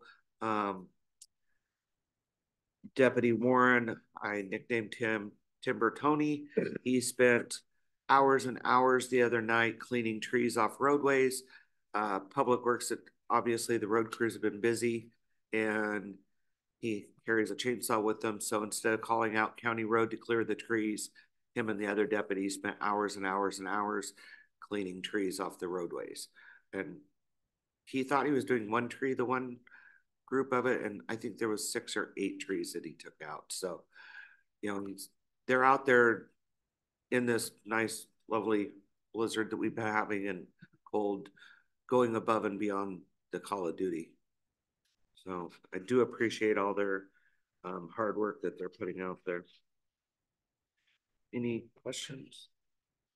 No, make sure you tell them thank you from all of us too, because that opens up emergency routes and Thank you. keeps things going. Right. Yeah, there's been a lot of medical calls. A lot of people that can't afford to have their driveways plowed, so it becomes a burden on first responders. So you're up. Good morning. Before I go through my written things that I have to bring up, I just want to let you know that the jail is having problems with temperature. It's very cold in there. Concrete walls, concrete floors, concrete ceilings. It takes a little more than normal to keep it warm. We've issued long underwear to all the inmates, and they all got 3 blankets now. But it's very cold. I understand that in the past, jail staff has had the ability to adjust the temperature when it's needed, because who knows better than them? They're in there all the time. The way it is now, we have to get a hold of somebody either on the weekends at the middle of the night or whatever to get the temperature changed. But it's been a problem for a while now, and it hasn't gotten any better. It's very cold in there. We have some written complaints from inmates and threats of litigation as well. So just want to bring that to your attention. I also want to mention it's cold enough that the glucometer used for doing blood sugar levels, it's too cold for it to work. So that's not a good thing at all. And the corrections deputies are running around with coats on. It's so cold. Did you, sorry. Did you hear Mr. Hunter this morning that he turned up the power over there and it's now blowing 90 degrees out of the heater unit? How much of it's actually getting into you and the brick and the whatever, but it's fully cranked. I'll walk in, I'll check. The girls' lobby bathroom is pretty indicative of what's going on in the jail because it's the same system. And when I walked in there this morning, it was freezing, like super cold. I would imagine with the cold temperatures we have, even the heater set on 90. Right.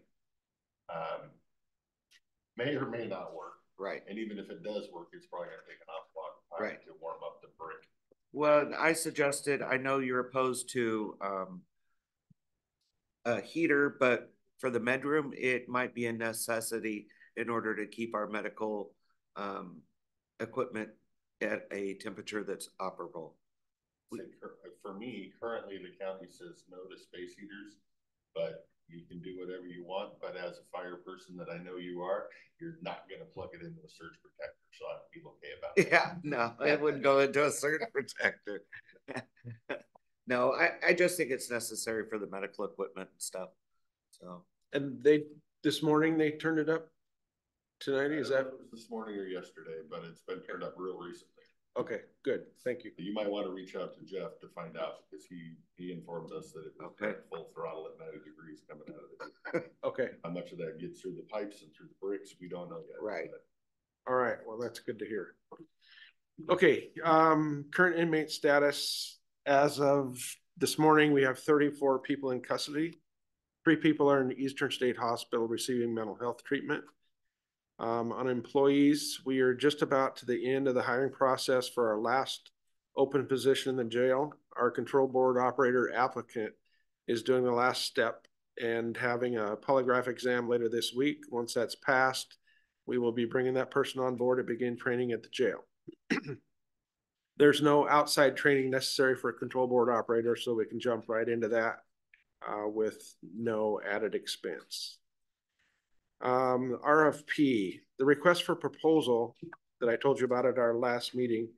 You guys should have gotten a copy of that. This is for updating our medical records and inmate prescription ordering, taking it from physical paper to the cloud.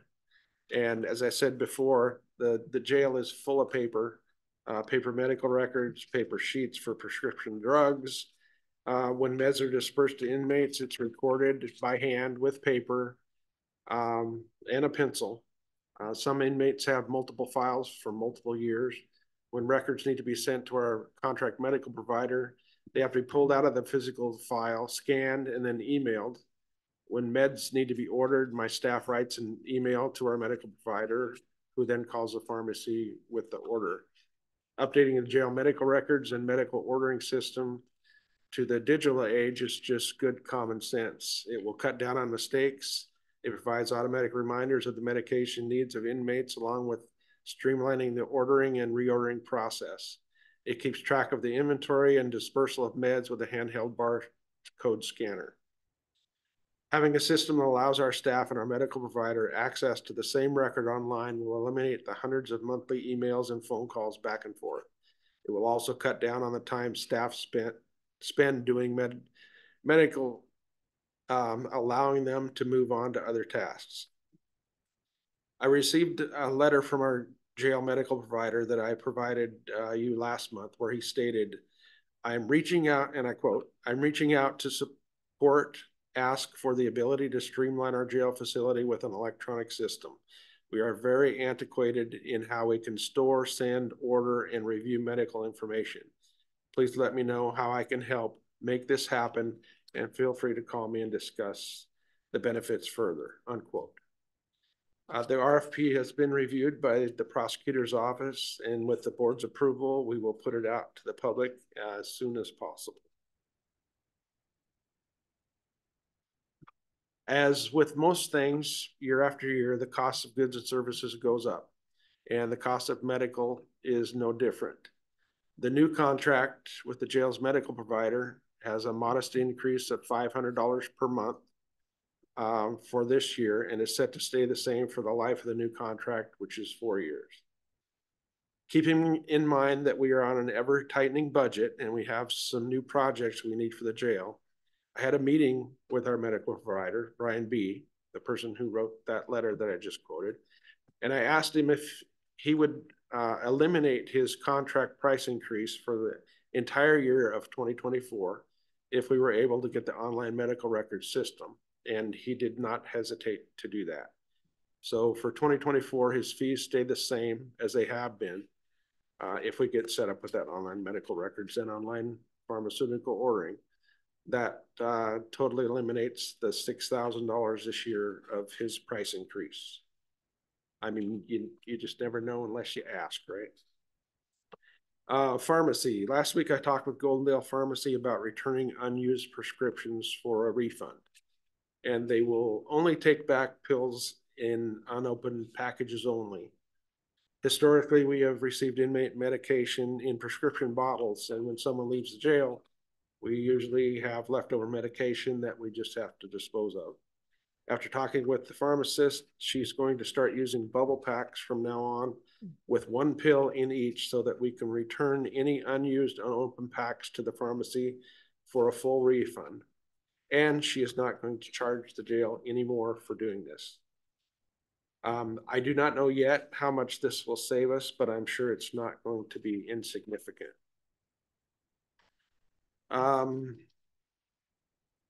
We received cleaning supplies, laundry soap, fabric softener, dishwashing detergent, hand sanitizer, gloves, brooms, mops, among a few other things from Home Depot. And we get those things at an institutional price. Since we eliminated the use of sheets in the jail last year, we no longer need to use bleach in the laundry. That has and will save us money going forward. I also noticed that we were using fabric softener in the laundry. Since we're only laundering jail uniforms and heavy blankets, not fine fabrics and linens, I eliminated the ordering of fabric softener. That alone will save our budget $1,245 and help our environment at the same time by not dumping 55 gallons a year of fabric softener into our sewer system through the washing machine. Life-saving technology. I'm always looking for ways to make our jail safer and reduce the risk of liability on the county and the taxpayers. So when I became aware of a heartbeat and breathing monitor for jails, I was very interested. This relatively new technology consists of a small unit installed in the ceiling of a cell. It's connected to a monitor in the control room. The unit in the ceiling monitors the breathing and heart rate of the person in that cell, and it sends that information to the control room monitor. If the inmate's heartbeat or respiratory goes outside the parameters that are set by our medical provider, either up or down, a visual and audible alarm goes off, alerting staff that an inmate is in medical trouble, so they can respond immediately with life-saving measures. I checked into this, and to get 3 of these monitors installed in our holding cells, which is where we keep most critical inmates, it's going to be approximately $19,000 for the first year, but it drops to $900 for each unit every year after that for licensing and software updates. Because these units have been proven to save lives and reduce risk, the county's risk pool will reimburse the county $5,000 towards the installation. I've also reached out to some of our corporate suppliers to see if they would be willing to step up with more grants, and I will keep trying that route for funding as well. In closing, I know that improvements that we need to do in the jail, like the online medical records and the heart monitors, cost money, but they are very necessary, and I'm doing all that I can to cut costs on things we can do without and to eliminate waste in order to make our jail both safer and more efficient.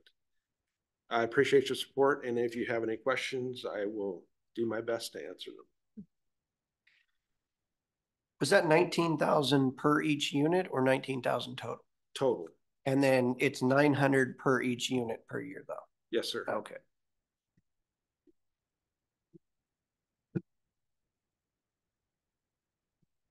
We talked before about your vans that monitor, and that's moving forward okay? Those, I looked into those, and I looked into this fixed system in the ceiling. The bands, I believe it was $2,000 each every year after the first year. Okay. It was so this a lot is a more better expensive. option. Yeah. And then your wand, there was a wand system that you were going to be able to use. Oh, for the medications? Correct. Yes, that goes along with the online medical records system. Okay. And is that something similar to what Courtney was doing for probation? She had talked to us about having something similar for when clients come in, they can be wanted to know kind of where they're at. So I didn't know if you had combined efforts or this was. Oh, was it? Are you talking about the mechanical sniffer for drugs? Is that what you're talking about? Oh, yeah. So the mechanical sniffer for drugs, I looked into it. It's $70,000 for one unit. And at this point, we don't have $70,000 to spend. However, I think that seeing what's happening in other jails and voting, I think even if the county could figure out a way to purchase one and we could use it in different settings. The jail down in Marion County is no longer doing any mail intake. They send it to a third-party facility because the drugs coming in the mail are so is putting their staff at risk. And we face that problem here too. You don't know if something's been soaked. Then of course, I'm sure the auditor has spoke to some degree of, the threats coming in the ballots. So it's a device that could be actually utilized by different departments, not just the jail or patrol. Okay. So it's something we're going to have to figure out how to fund and start, again, finding somebody can write a grant, because I'm sure there's grant money out there. The insurance fund does cover, I believe it's 40 or 50,000 of it. So just so you know. Well, they offered 12,000. So they gave everybody else 40 and 50. So more negotiations to go on. I am it is nice to have the risk pool so involved though. I mean, they've got all this training opportunity, and I think that's really beneficial. I think that's not something we've had before. So it's kind of nice that they supply some money for some of these things. So I'll read. And if Go I ahead. may, before you move on to Yeah. budgety stuff, if you're thinking that your budget for training is inadequate, I would suggest in next year's budget process, you change the number to what you feel is adequate. We definitely will. This will, I think creating the spreadsheet, it'll give me some accurate costs of what, what our reality is on it. I didn't take that time to do last year. I've just, and every other year we're going to have costs for EVOC. EVOC cost us about $10,000. Luckily that's not an every year expense, but it is next year on top of their other training. So yeah, we're definitely going to be maintaining, there's so much cost in hotel and food. Some of those hotels want an arm and a leg, even on a government expense, and we're not allowed to spend that much. And so then you're hotel hunting, and you're not always getting. It's really difficult to put deputies into a place that's if they were law enforcement, they'd have to arrest half the people there. Yeah, no. Right. Some of those hotels have extra benefits, I guess is a nice way to put it. So it is definitely something we're going to be looking hard at. So if I could jump in real quick. Yeah, absolutely. Under the current law, as I understand it, and I think Gina and Chris and Senator Curtis, they're all working to get that improved for us in law enforcement. But right now, as I understand the law, if your car was stolen and you report it stolen, it goes into the system, and a deputy or any law enforcement officer falls in behind that car, runs a plate, and comes back stolen, and the guy punches it when he tries to pull him over, takes off, we're not allowed to chase. Bizarre, absolutely bizarre. But now I understand, and I apologize, I don't have the House bill, Senate bill on it, but I understand also where the governor's coming from and trying to, through the training commission,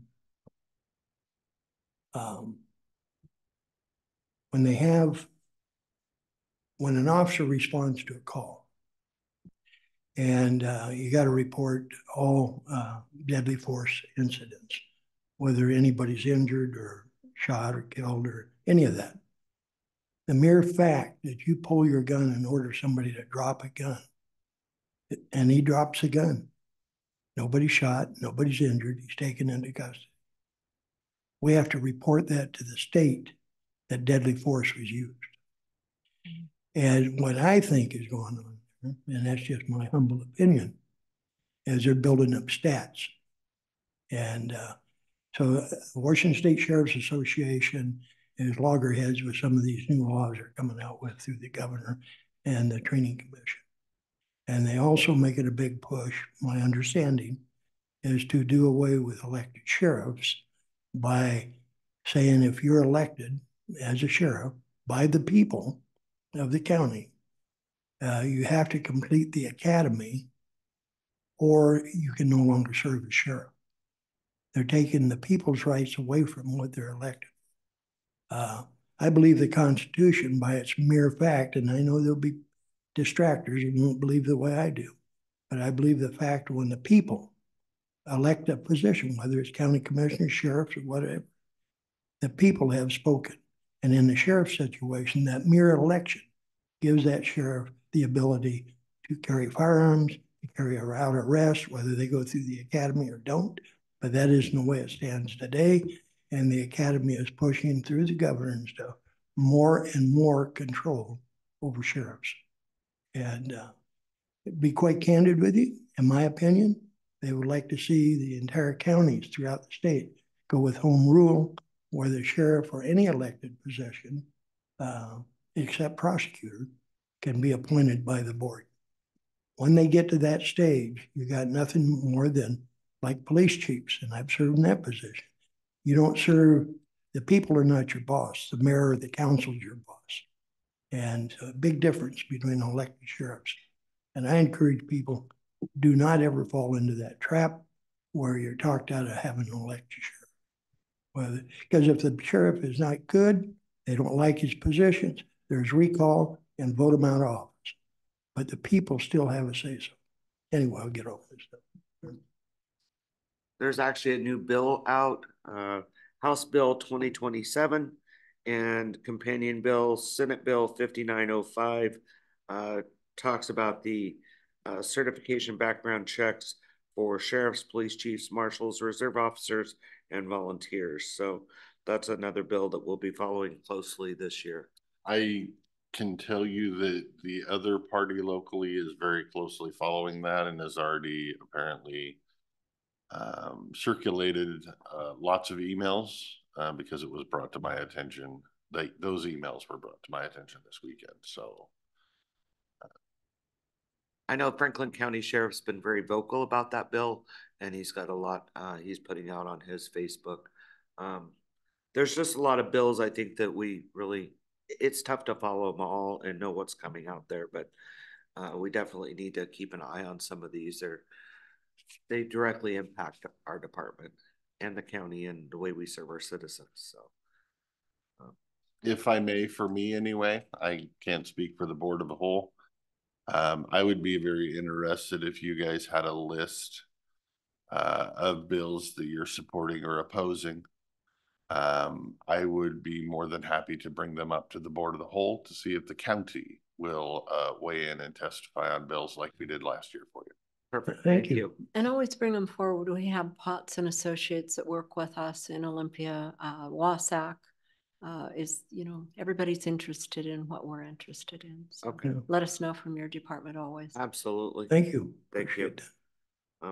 I'll provide Karen's update. She is in Texas. She thinks she's flying home tomorrow. I haven't broke the news to her that that's probably not going to happen. The weather gets us like it's supposed to. So budget, she has been working remotely, so thank goodness.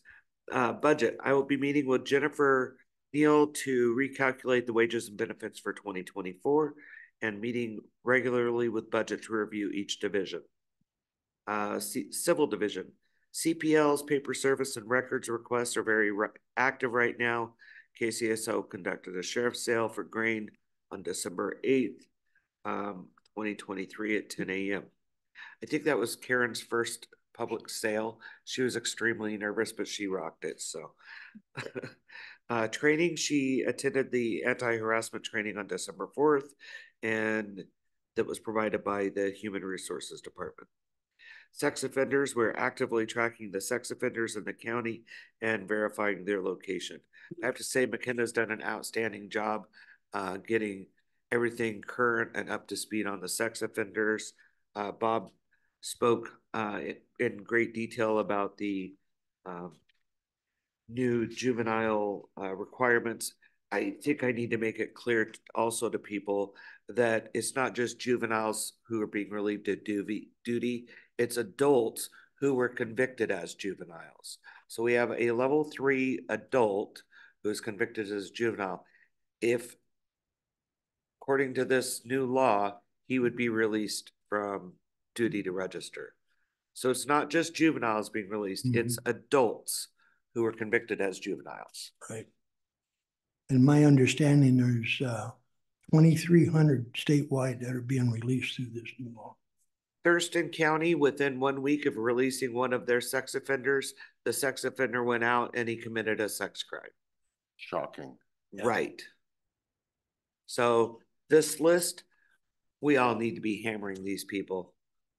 It's a couple names on there. Ludicrous. One of them that surprises me. Yeah, me too. He's big law enforcement. He's got current law enforcement bills to give you guys back the authority that was stripped, but then voted for that. And it makes me think that maybe he just accidentally said I at the wrong time.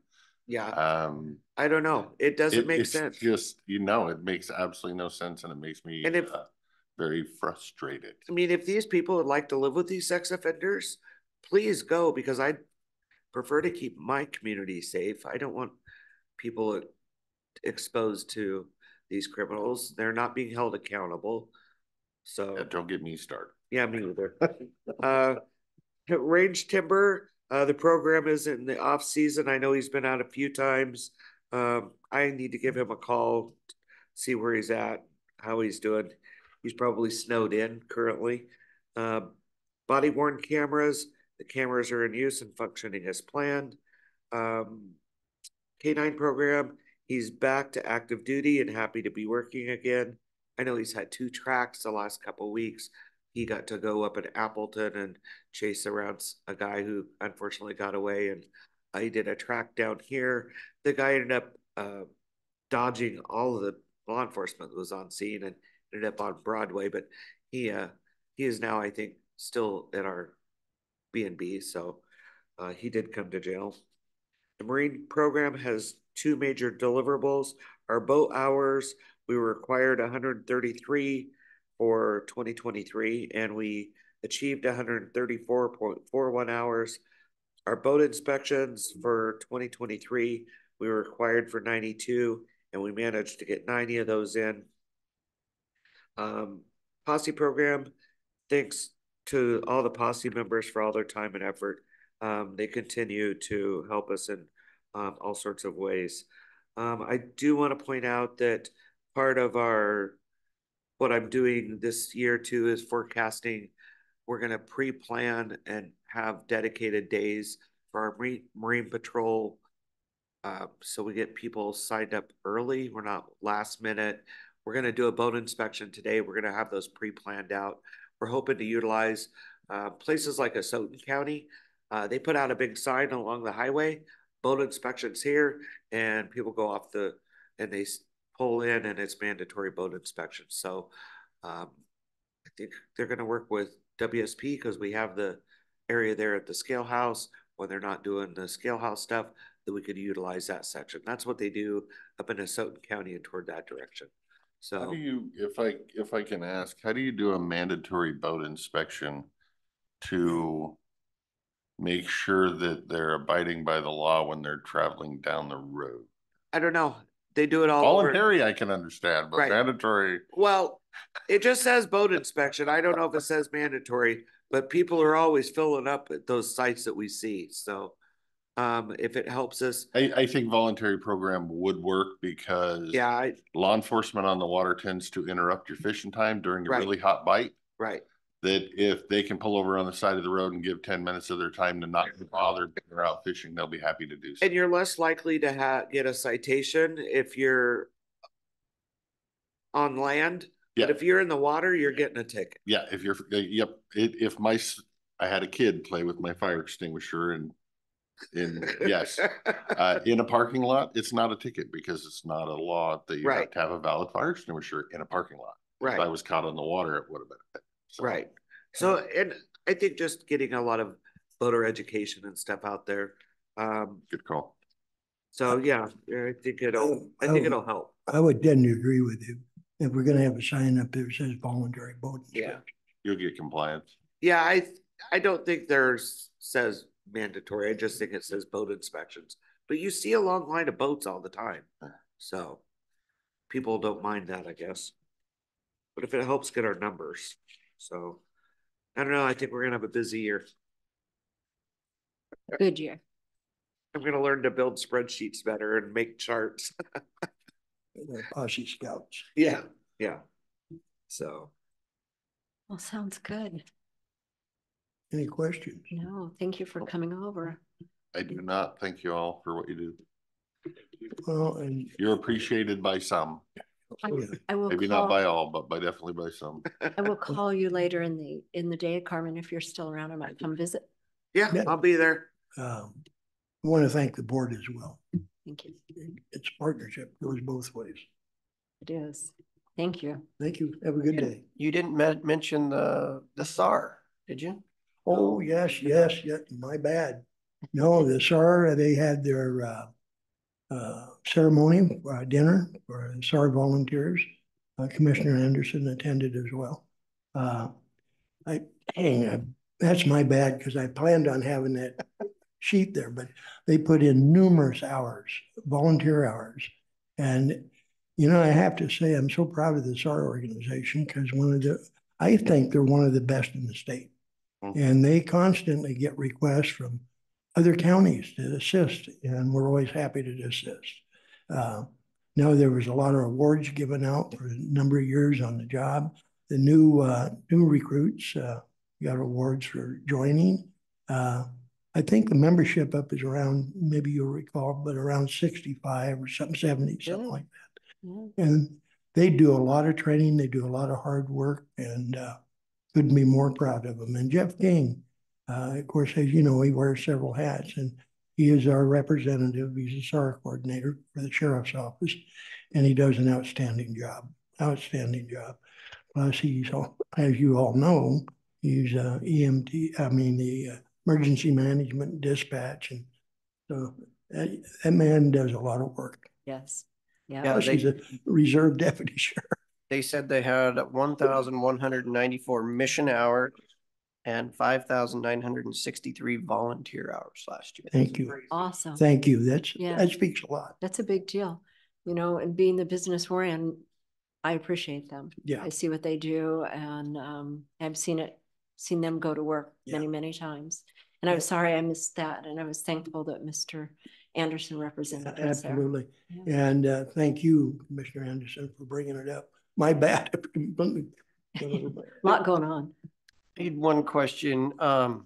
With the wolves still being federally protected here, and so you want someone to call you if they shoot one. If they end up shooting a wolf. Yep. I just want to make sure we're clear for the record that you may not, write them a ticket or anything, but the federal government still could. Yes, they still could, and I put that clear too. I talked to the Cattlemen's Association the other night. Okay. And I said, I will not arrest or write a citation. But if you end up shooting a wolf, because that wolf is protected federally in our county, I said, that does not stop the feds from moving forward. Right. Okay. But I said, I want to be called so we can write up the report, justify the report, then we can deal with the feds if they go to pursue it. Okay. All right. Thank you. Thank you.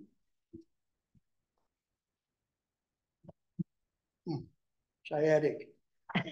Gotta hit you in your get along. Yeah. Gotta go slow. Yeah, he's been busy with the bone cracker. Uh-oh.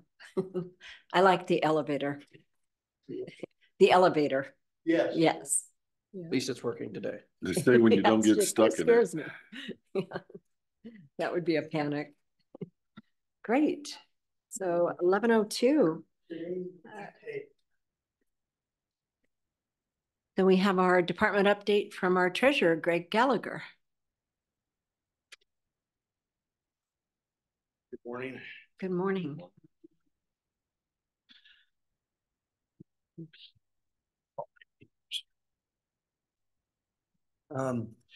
So this morning, we are working on the foreclosure sale.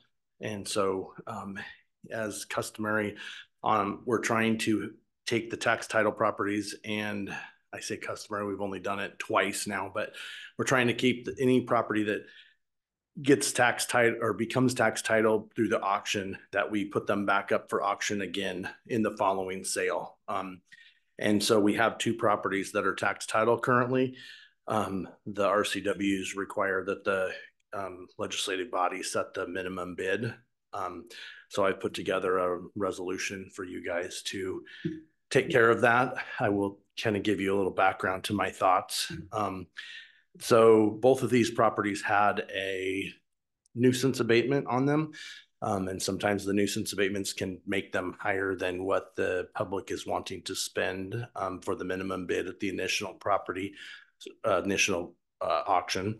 So we will end up with them through tax title. Per the RCWs, the nuisance abatement goes away during the tax foreclosure process.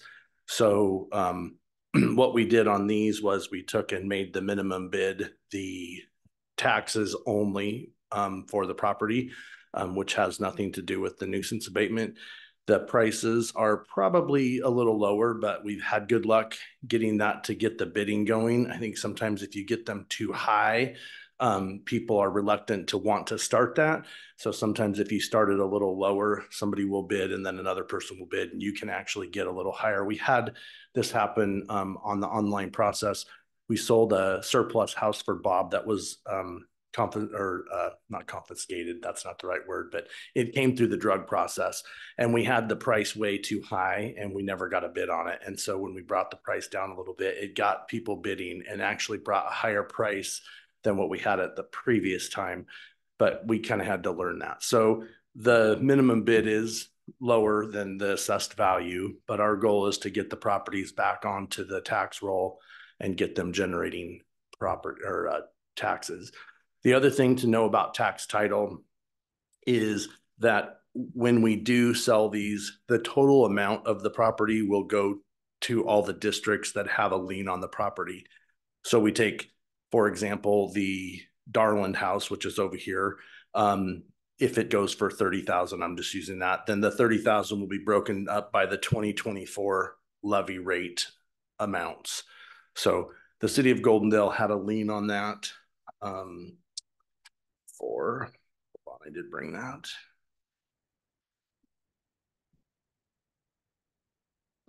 About 46,000 on top of the taxes.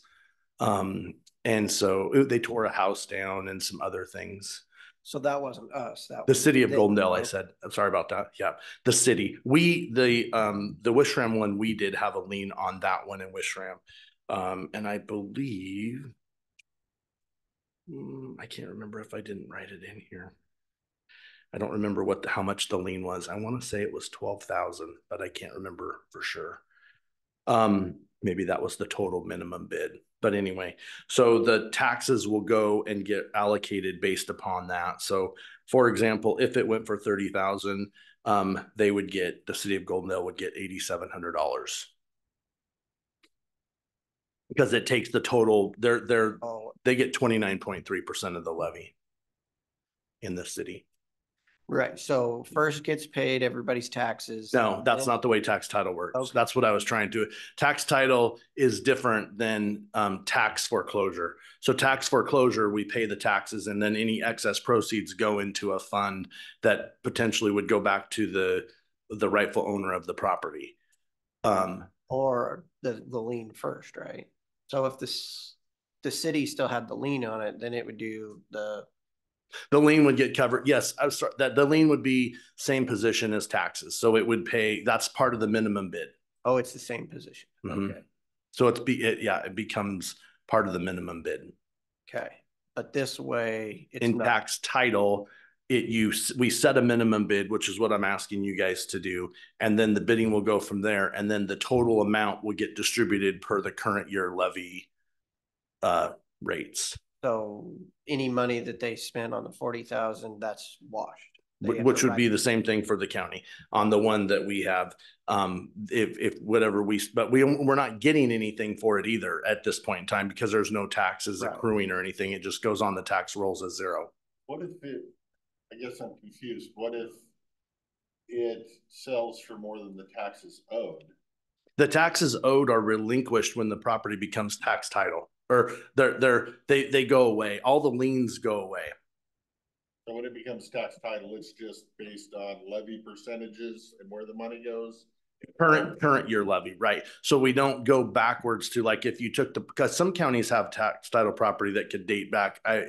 I know at one point in time in a treasurer's association, we had some folks that said they had some that went way back that they could never get rid of or whatever. You don't go back to the time it became tax title. You do it as the current year taxes. That way there, you know that the districts that are in the TCA. So yeah, it is different. Tax title is different. How does it go from one to the other? How does it become tax title versus? Nobody bids on it at the tax foreclosure auction. Okay.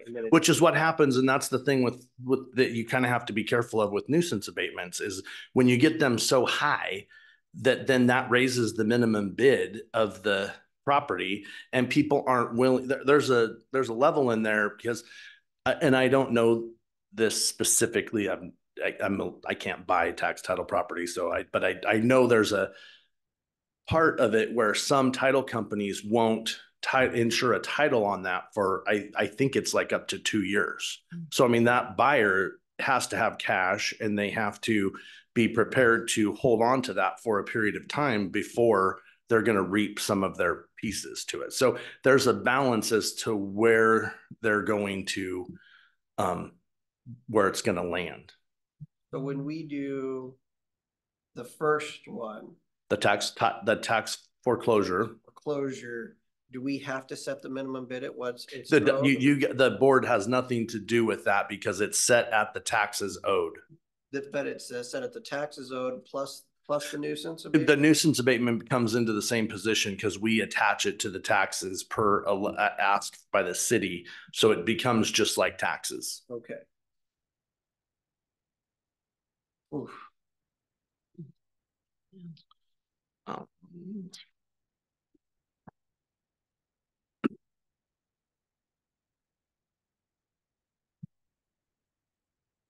$36, $35, $100, $120, $110, and $120. If you ever want to look at them.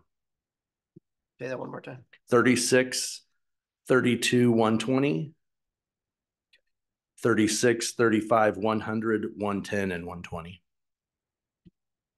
36, 32, 120 just talks about the ability to attach the taxes to the property or the nuisance abatement to the property in the position of taxes.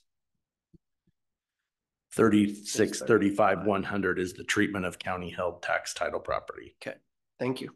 Yep.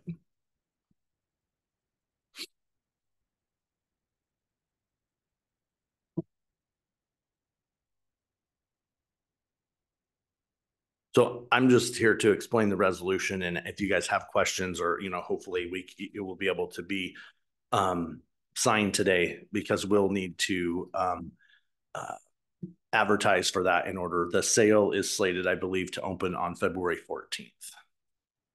We have a printed resolution before us. I thought it was in the packet. Yeah. So if you guys have any questions, I'd be happy to fulfill them. And again, I'm making sure that the minimum bid is started at, so we're asking for the parcel in Goldendale over here, which is 425 West Darlin, to be set at $4,314.82. That's the amount of the taxes that are owing. There's nothing set in that number. We could do the assessed value. There's a million different things, but the property will go for what somebody's willing to pay for it. And so the thought was, I mean, if somebody goes, oh, well, I can bid $4,300 and end up with a piece of property, that's great. But somebody else is there's lots of people out there.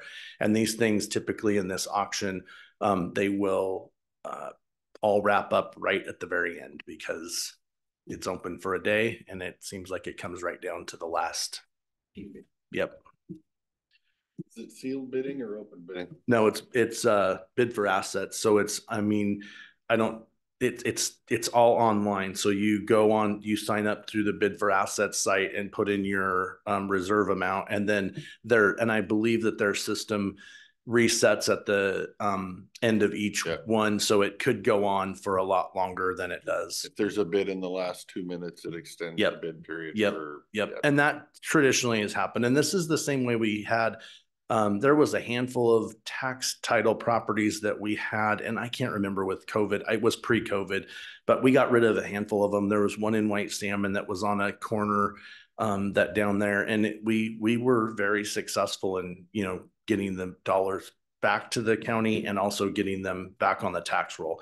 And that's what we're hoping to do, is just get them back on the tax roll so that they're part of the whole process, so that they're not just excluded and that somebody can either build on them or hold on them or be responsible for them or however. So it's just not sitting on the sidelines. Ready for motion? Yes. Madam Chair, we have before us a resolution amending the matter of the sale of certain tax title properties by public auction, noting that there are 2 tax parcels to be sold on the 14th of February 2024 at 10 a.m. using the online bid for assets. My motion is to approve the resolution. I'll second. Motion and a second. All those in favor? Aye. Aye. Aye. Those opposed? Hearing none, motion passes.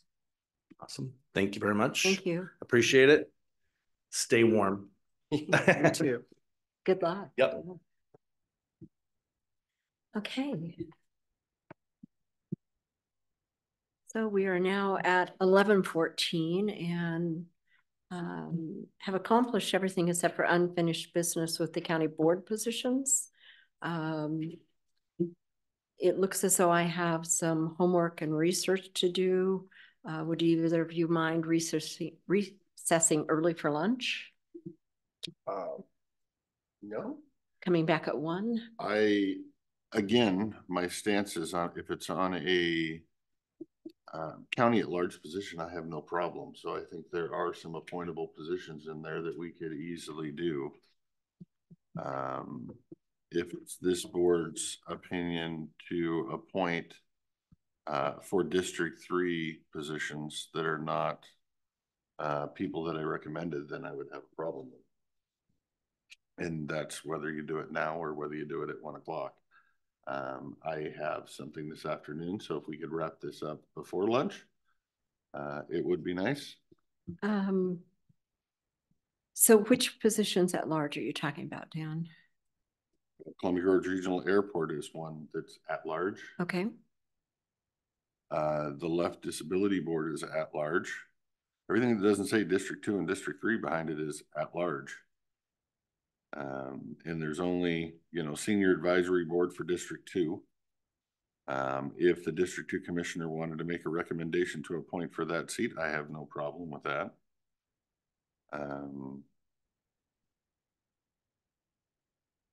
If the District 2 Commissioner wanted to make a recommendation to appoint to the Civil Service Board for the District 2 seat, I have no problem with that. Applications for the Civil Service Commission, do we have more than one application there? Just the one? Okay. Mr. Anderson, would you like to go forward with all of those except bringing back Senior Service Advisory Board and Planning Commission votes after lunch?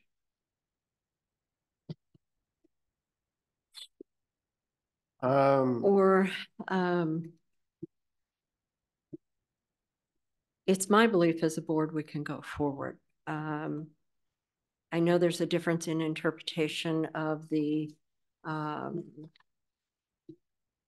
resolution 02521 with Mr. Christopher's interpretation of the one paragraph. I feel like it's holding up the board votes, and that even with research and asking, reaching out for legal, which takes their time and energy, which they might not have for us today.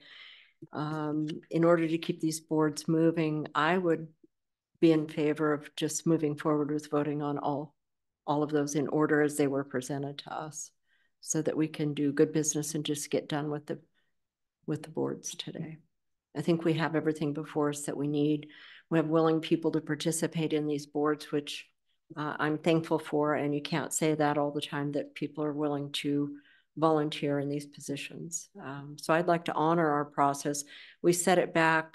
We've been having this discussion for about 3 weeks now. We set it back last week to this week in order to let final applications come in. I have not changed my position since then, and I'm willing to go forward to vote for the people. Okay, we have before us, I'm going to go one by one. Okay, thank you. As the chair asked. We have before us the Columbia Gorge Regional Airport Board. We had one application, and that is from Tim Ernest. My motion is to approve. I'll second. All those in favor? Aye. All those aye. All those opposed? Hearing none. The appointment for Tim Ernest for Columbia Gorge Regional Airport Board is approved. We have before us one vacant position for the Civil Service Commission, letting the record show that it has been advertised the entire time according to the policy, and we had one application from Ian Perry. My motion would be to approve. And Not hearing a second, I will step down and second that decision. Discussion. Any discussion? I would just note for the record through the discussion that we only had one applicant and that it was advertised for the full length of time. Okay. I'll get to that one next. I missed it. I would like discussion. Okay. I will be voting no because I think this board is violating county policy. And just like the sheriff said, elections matter. And it should be up to the person elected to represent their district. And it shouldn't be up to the other two commissioners to violate county policy and usurp their authority. But this board is this board. Excuse me, I have the floor. I think we've heard your position. Then feel free to gavel me down. I still have the floor. Okay, go ahead. I would like to thank Commissioner Sauter because although we did not agree on everything, he never used his position on this board to bully. And I find it very unfortunate that this board has turned into what this board is currently turned into. And I have hopes for the people of this county and the people of District 3 that the next election can clarify things for them. With that, I am done now, Madam Chair. So, since we're in discussion, may I, Madam Chair? Yes. We have someone from the public who's willing to serve, who's asked for this position. We have all advertised in the paper. We have advertised on Facebook. We have asked for everyone. And we've all had the time to go out there and try to find someone as well. This is an important position. So are you saying you don't support, Please don't put words in my mouth, sir. I'm asking, that was a question. No, that was putting words in my mouth. That was well. You can ask him to clarify. We have an application. I don't know this person. I don't know if anybody knows this person. I do. And you know this person? Yes, I do. And there's a lot more to the criteria for appointment with regards to just the geographical representation. Mm-hmm.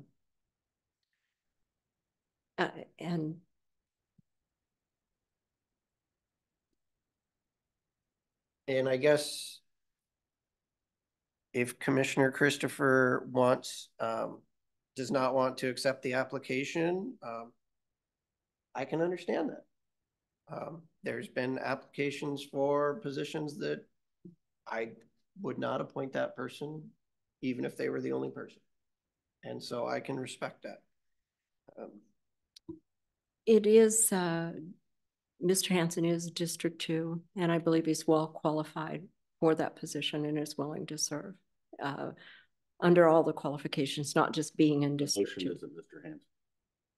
Okay. So, if I may respond to Commissioner Anderson.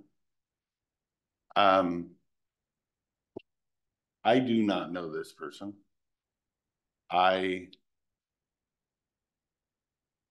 As two commissioners don't know this person, if the board wants to appoint a District 3 representative that only the board chair knows, feel free. You have the power with 2 votes to do so. Again, I believe you're violating county policy and setting a bad example for the employees in this county, but you have the power to do so.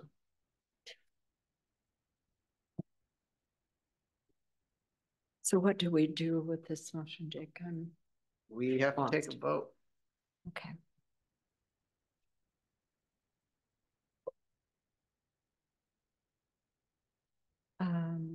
Or one other, according to the county policy. Because we announced the vacancy. We can do an appointment by interview. We are currently doing an appointment by application review. And we can also do a review by recommendation of others. Being that we only have one applicant and two of the board members do not know this person, I would be happy with interviewing the person. So I don't have the list of applicants in front of me today. They're on the drive. Okay, I'll go to the drive and look for them. I don't have the hard copy. So there's only one applicant for the civil service position. No. Okay. For District 3, there is. Okay, for District 3. The motion before us is District 3. Yeah, but there's only one applicant. Correct. She's confused. She was talking to Russ Hanson. Okay, there's a second position, which is District 2. Okay, now I'm caught up to speed. I'm good. Okay, so what you need, is everybody had discussion, correct? And what we need now is the motion, because we're voting on District 3, correct? And we have. I guess the next question would be, is Commissioner Christopher, would you like to do an interview of Ian Perry, since you do not know this person, but they've applied?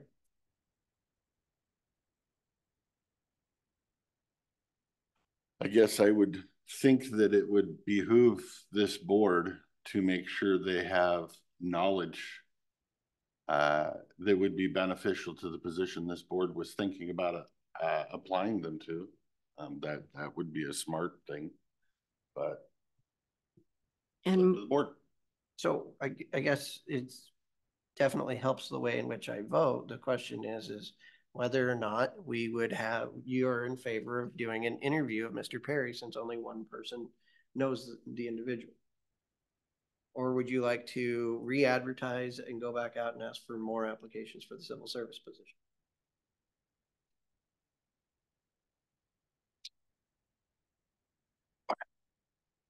It's kind of a trap question, and it wasn't meant to be. I'm not implying anything.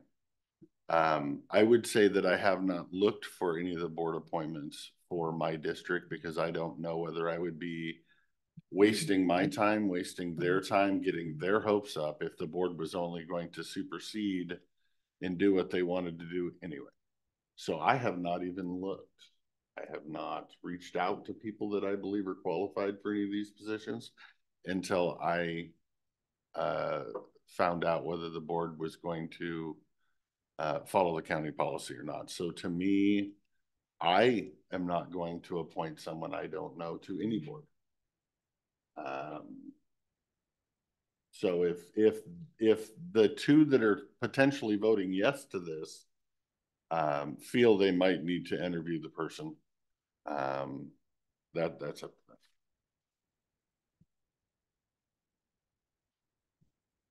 I do not feel I need to reach out. Our policy has always been to go by the applications. We've done that for years. People fill out their applications. I think you can reach out from that application if you have questions prior to getting all the way down to the vote. And now to back this up and ask people to come in for interviews, I think we're disregarding how we've always managed the process in the past. I would advise the chair that she has a policy right in front of her, and what Commissioner Anderson is saying about interview process is clearly written in that policy. And it is, but we've never entertained that before, and it is there. And I could see where we could reach out early in the process, potentially, rather than when we get to a vote. So for me right now, with the applications we have before us and the information on all the applications, I don't feel that I need an interview at this time for any of the applications.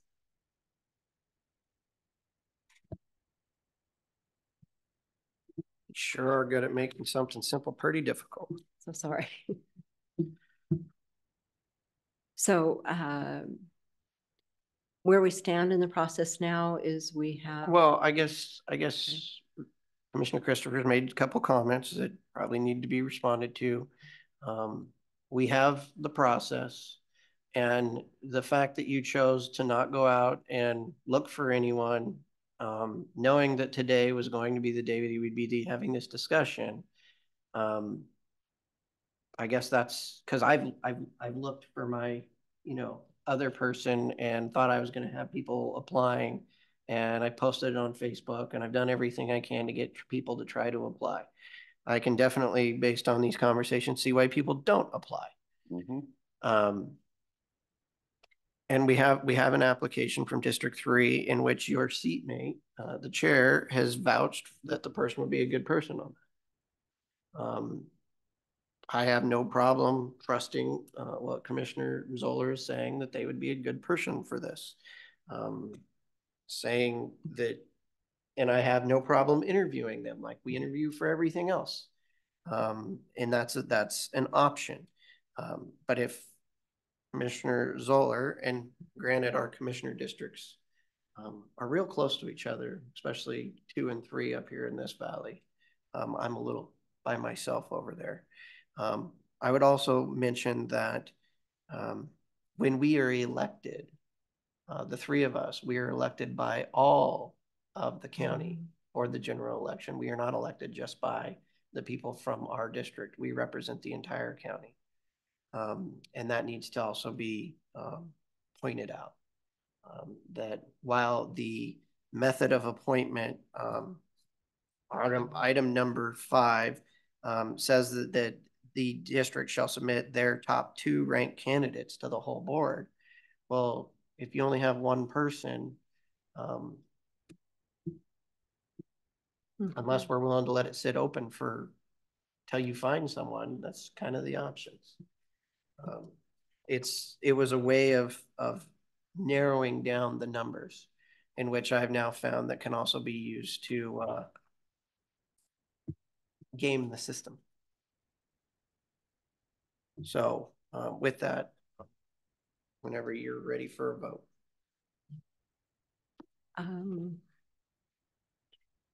Yes, and how far did we get with that vote? Do we back up now? Do we entertain? It's a vote to appoint Ian Perry for District 3. Yes, I would entertain a vote for Ian Perry, District 3, Civil Service Commission. Say aye. Aye. Those opposed? Nay. With 2 votes, the motion passes. Ooh. Madam Chair, we have the Civil Service Commission, District 2. Russ Hansen has reapplied. I would make a motion to approve. I'll second. All those in favor? Discussion. Oh, discussion, I'm sorry. I don't have any discussion on this. I think Russ Hansen is well qualified. He has a background in civil service, and I have no issues. I would also just then mention to the person who made the second that this is a position that is by district, that we are then not following the county policy of bringing 2 names forward. According to their interpretation. So all those in favor? Aye.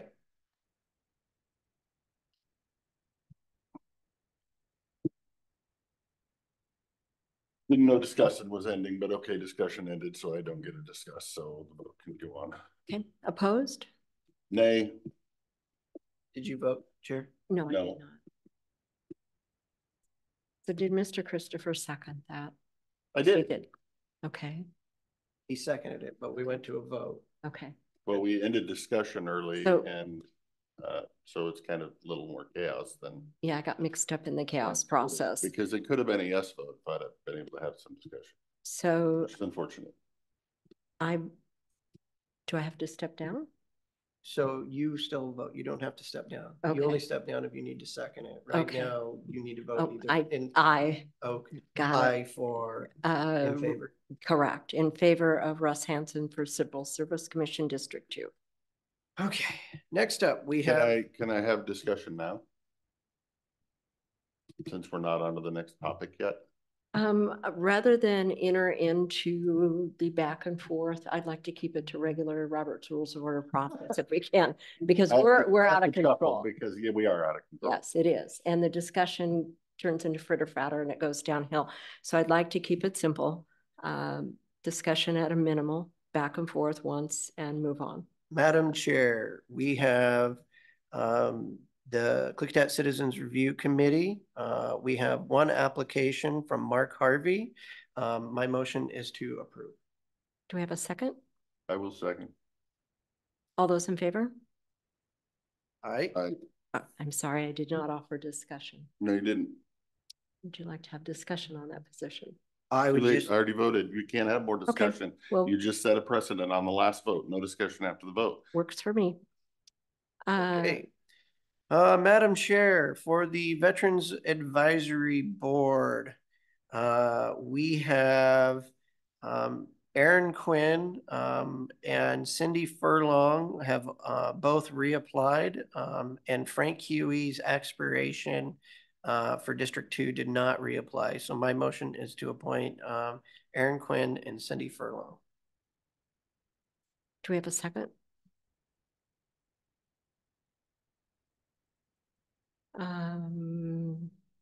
I will step down and second.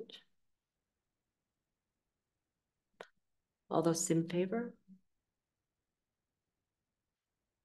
It didn't say, but they're by district. Are they by district?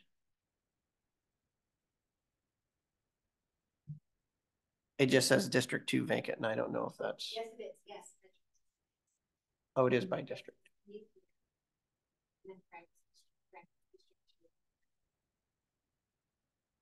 Okay, well, I made my motion. Yes. Did you step down? Yes, I did.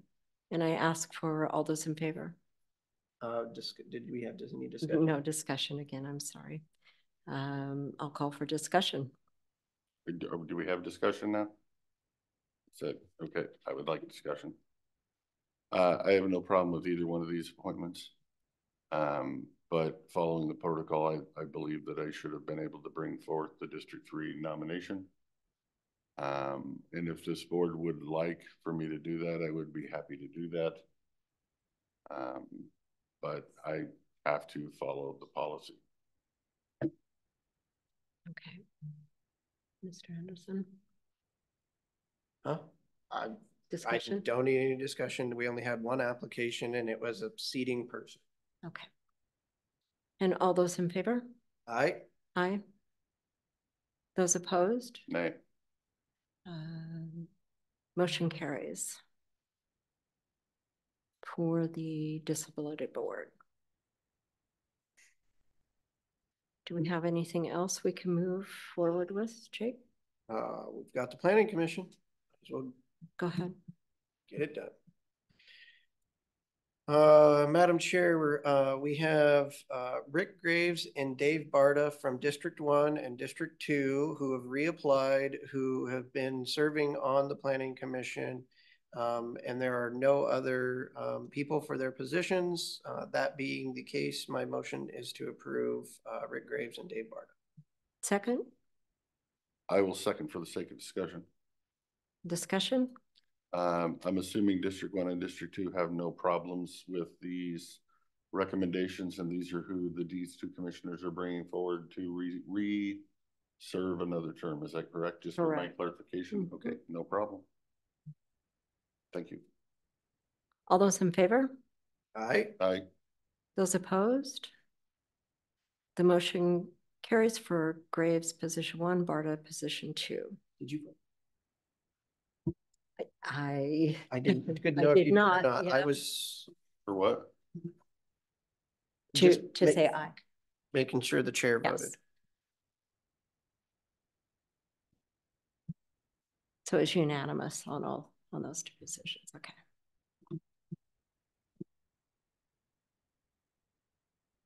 I would like to, as the Commissioner for District 3, bring forth my recommendation and motion again to appoint Mr. Matt Childs to represent District 3 on the Planning Commission. And we have other applications? We have 2 other applications. You have a motion before you and you don't have discussion yet. Okay. I will second the motion. Discussion. Do you have discussion? I was waiting, let the person who made the discussion. I just I'm following the county policy and bringing forth the names and making the recommendation to the board. To appoint Mr. Matt Childs, I think he's done an exemplary job filling in for me on the Board of Adjustments while he's waited for his turn on the Planning Commission. I think he's done a good job on the Title 12 Road Board for this board. I think he's sat in on the FSEC to prove his worth to this board, and I would hope that this board thanked him by appointing him to the job he wants, and that's Planning Commission. And that's the end of my discussion.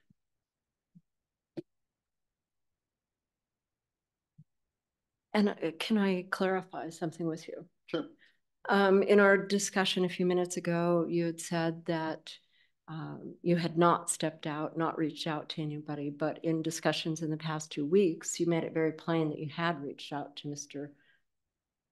Childs and discussed the position with him. I did not reach out to any of the other that has not applied to see if they wanted to apply. Mr. Childs was already application on file. So we have a motion and a second discussion. All those in favor? Aye. Do you want to continue discussion? Or did you have more discussion? I'm sorry, Jake, I might have cut you off. I thought we only had one chance to discuss. That was the board. I think he deferred chair's rule to a minute you. ago that we each get one comment and then we move on. I think he deferred to you to let you speak first. He denied. I asked if he'd like to speak and he deferred to you, then I spoke. So. Jake, I'm sorry. No, okay. I would just say that I definitely respect where Commissioner Christopher is coming, that he said he'd promise this to Mr. Childs.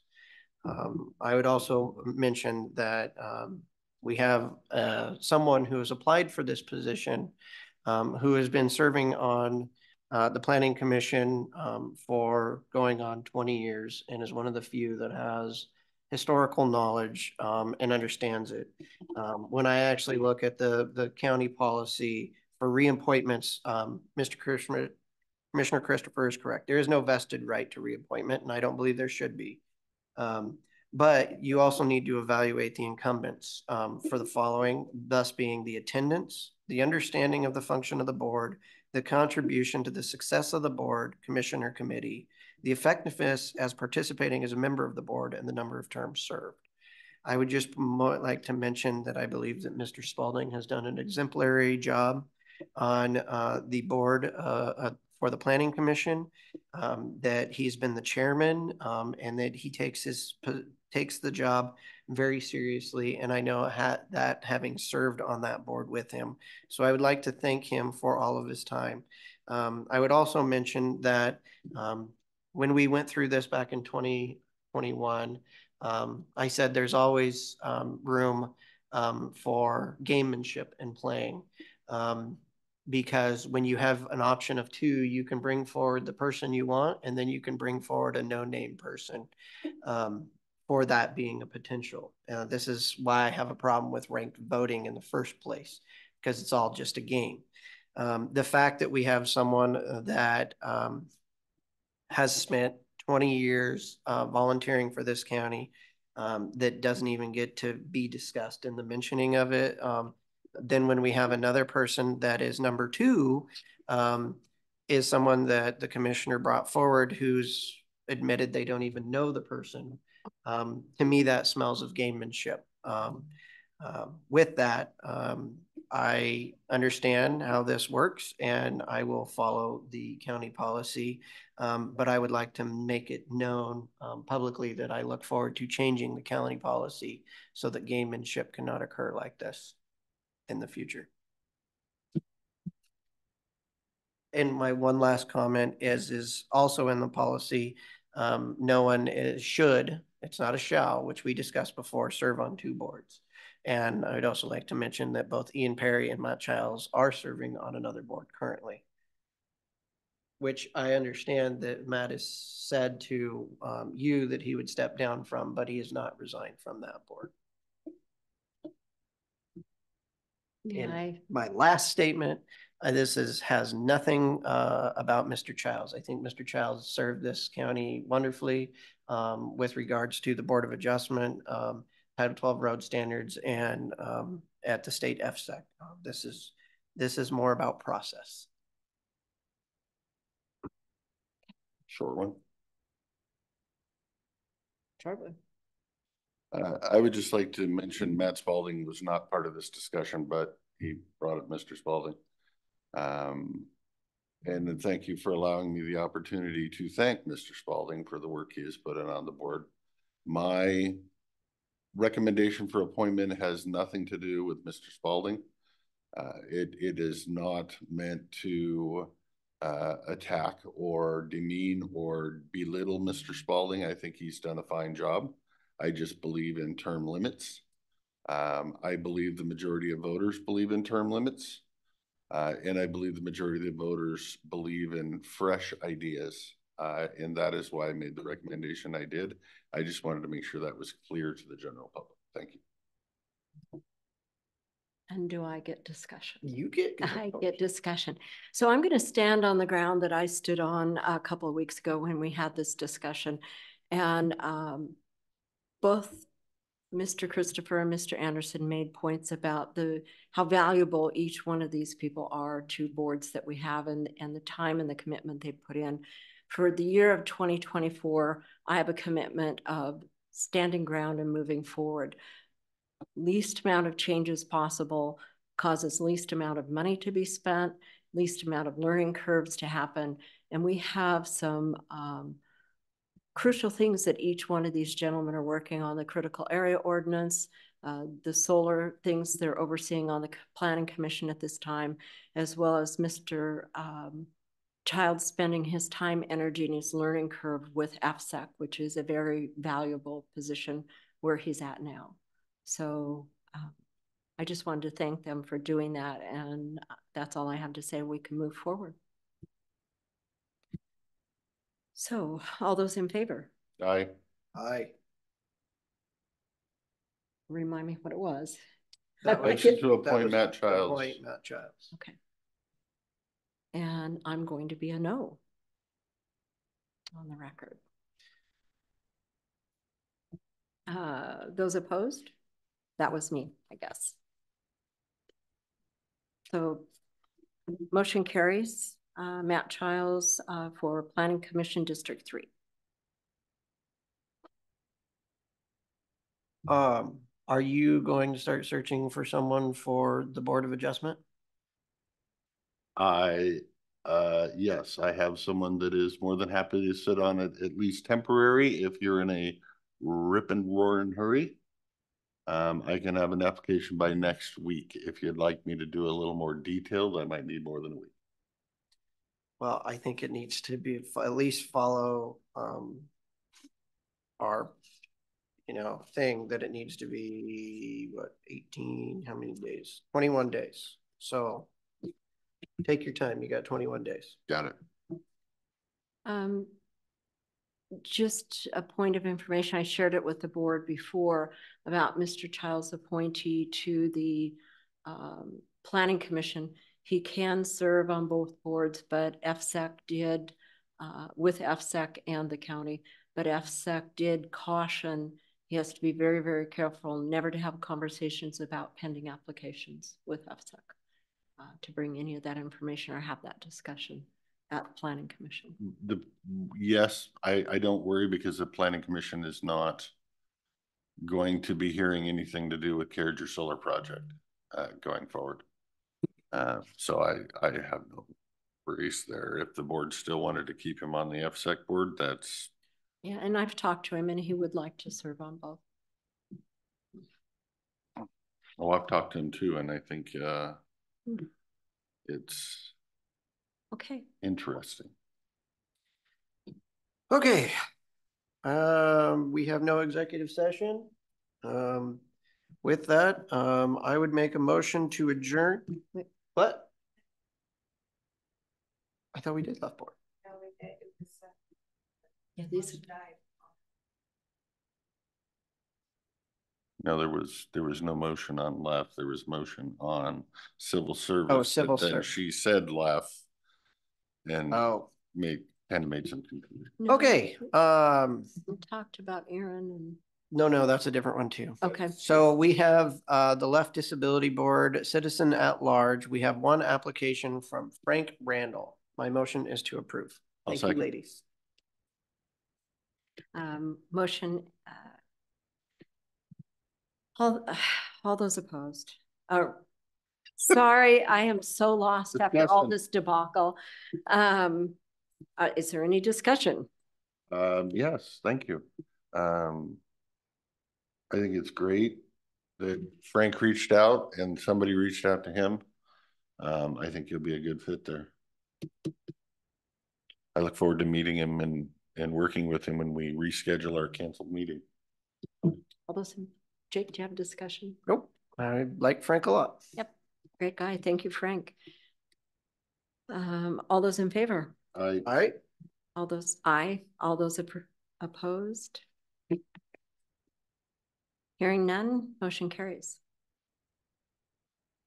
Okay, now are you ready? What about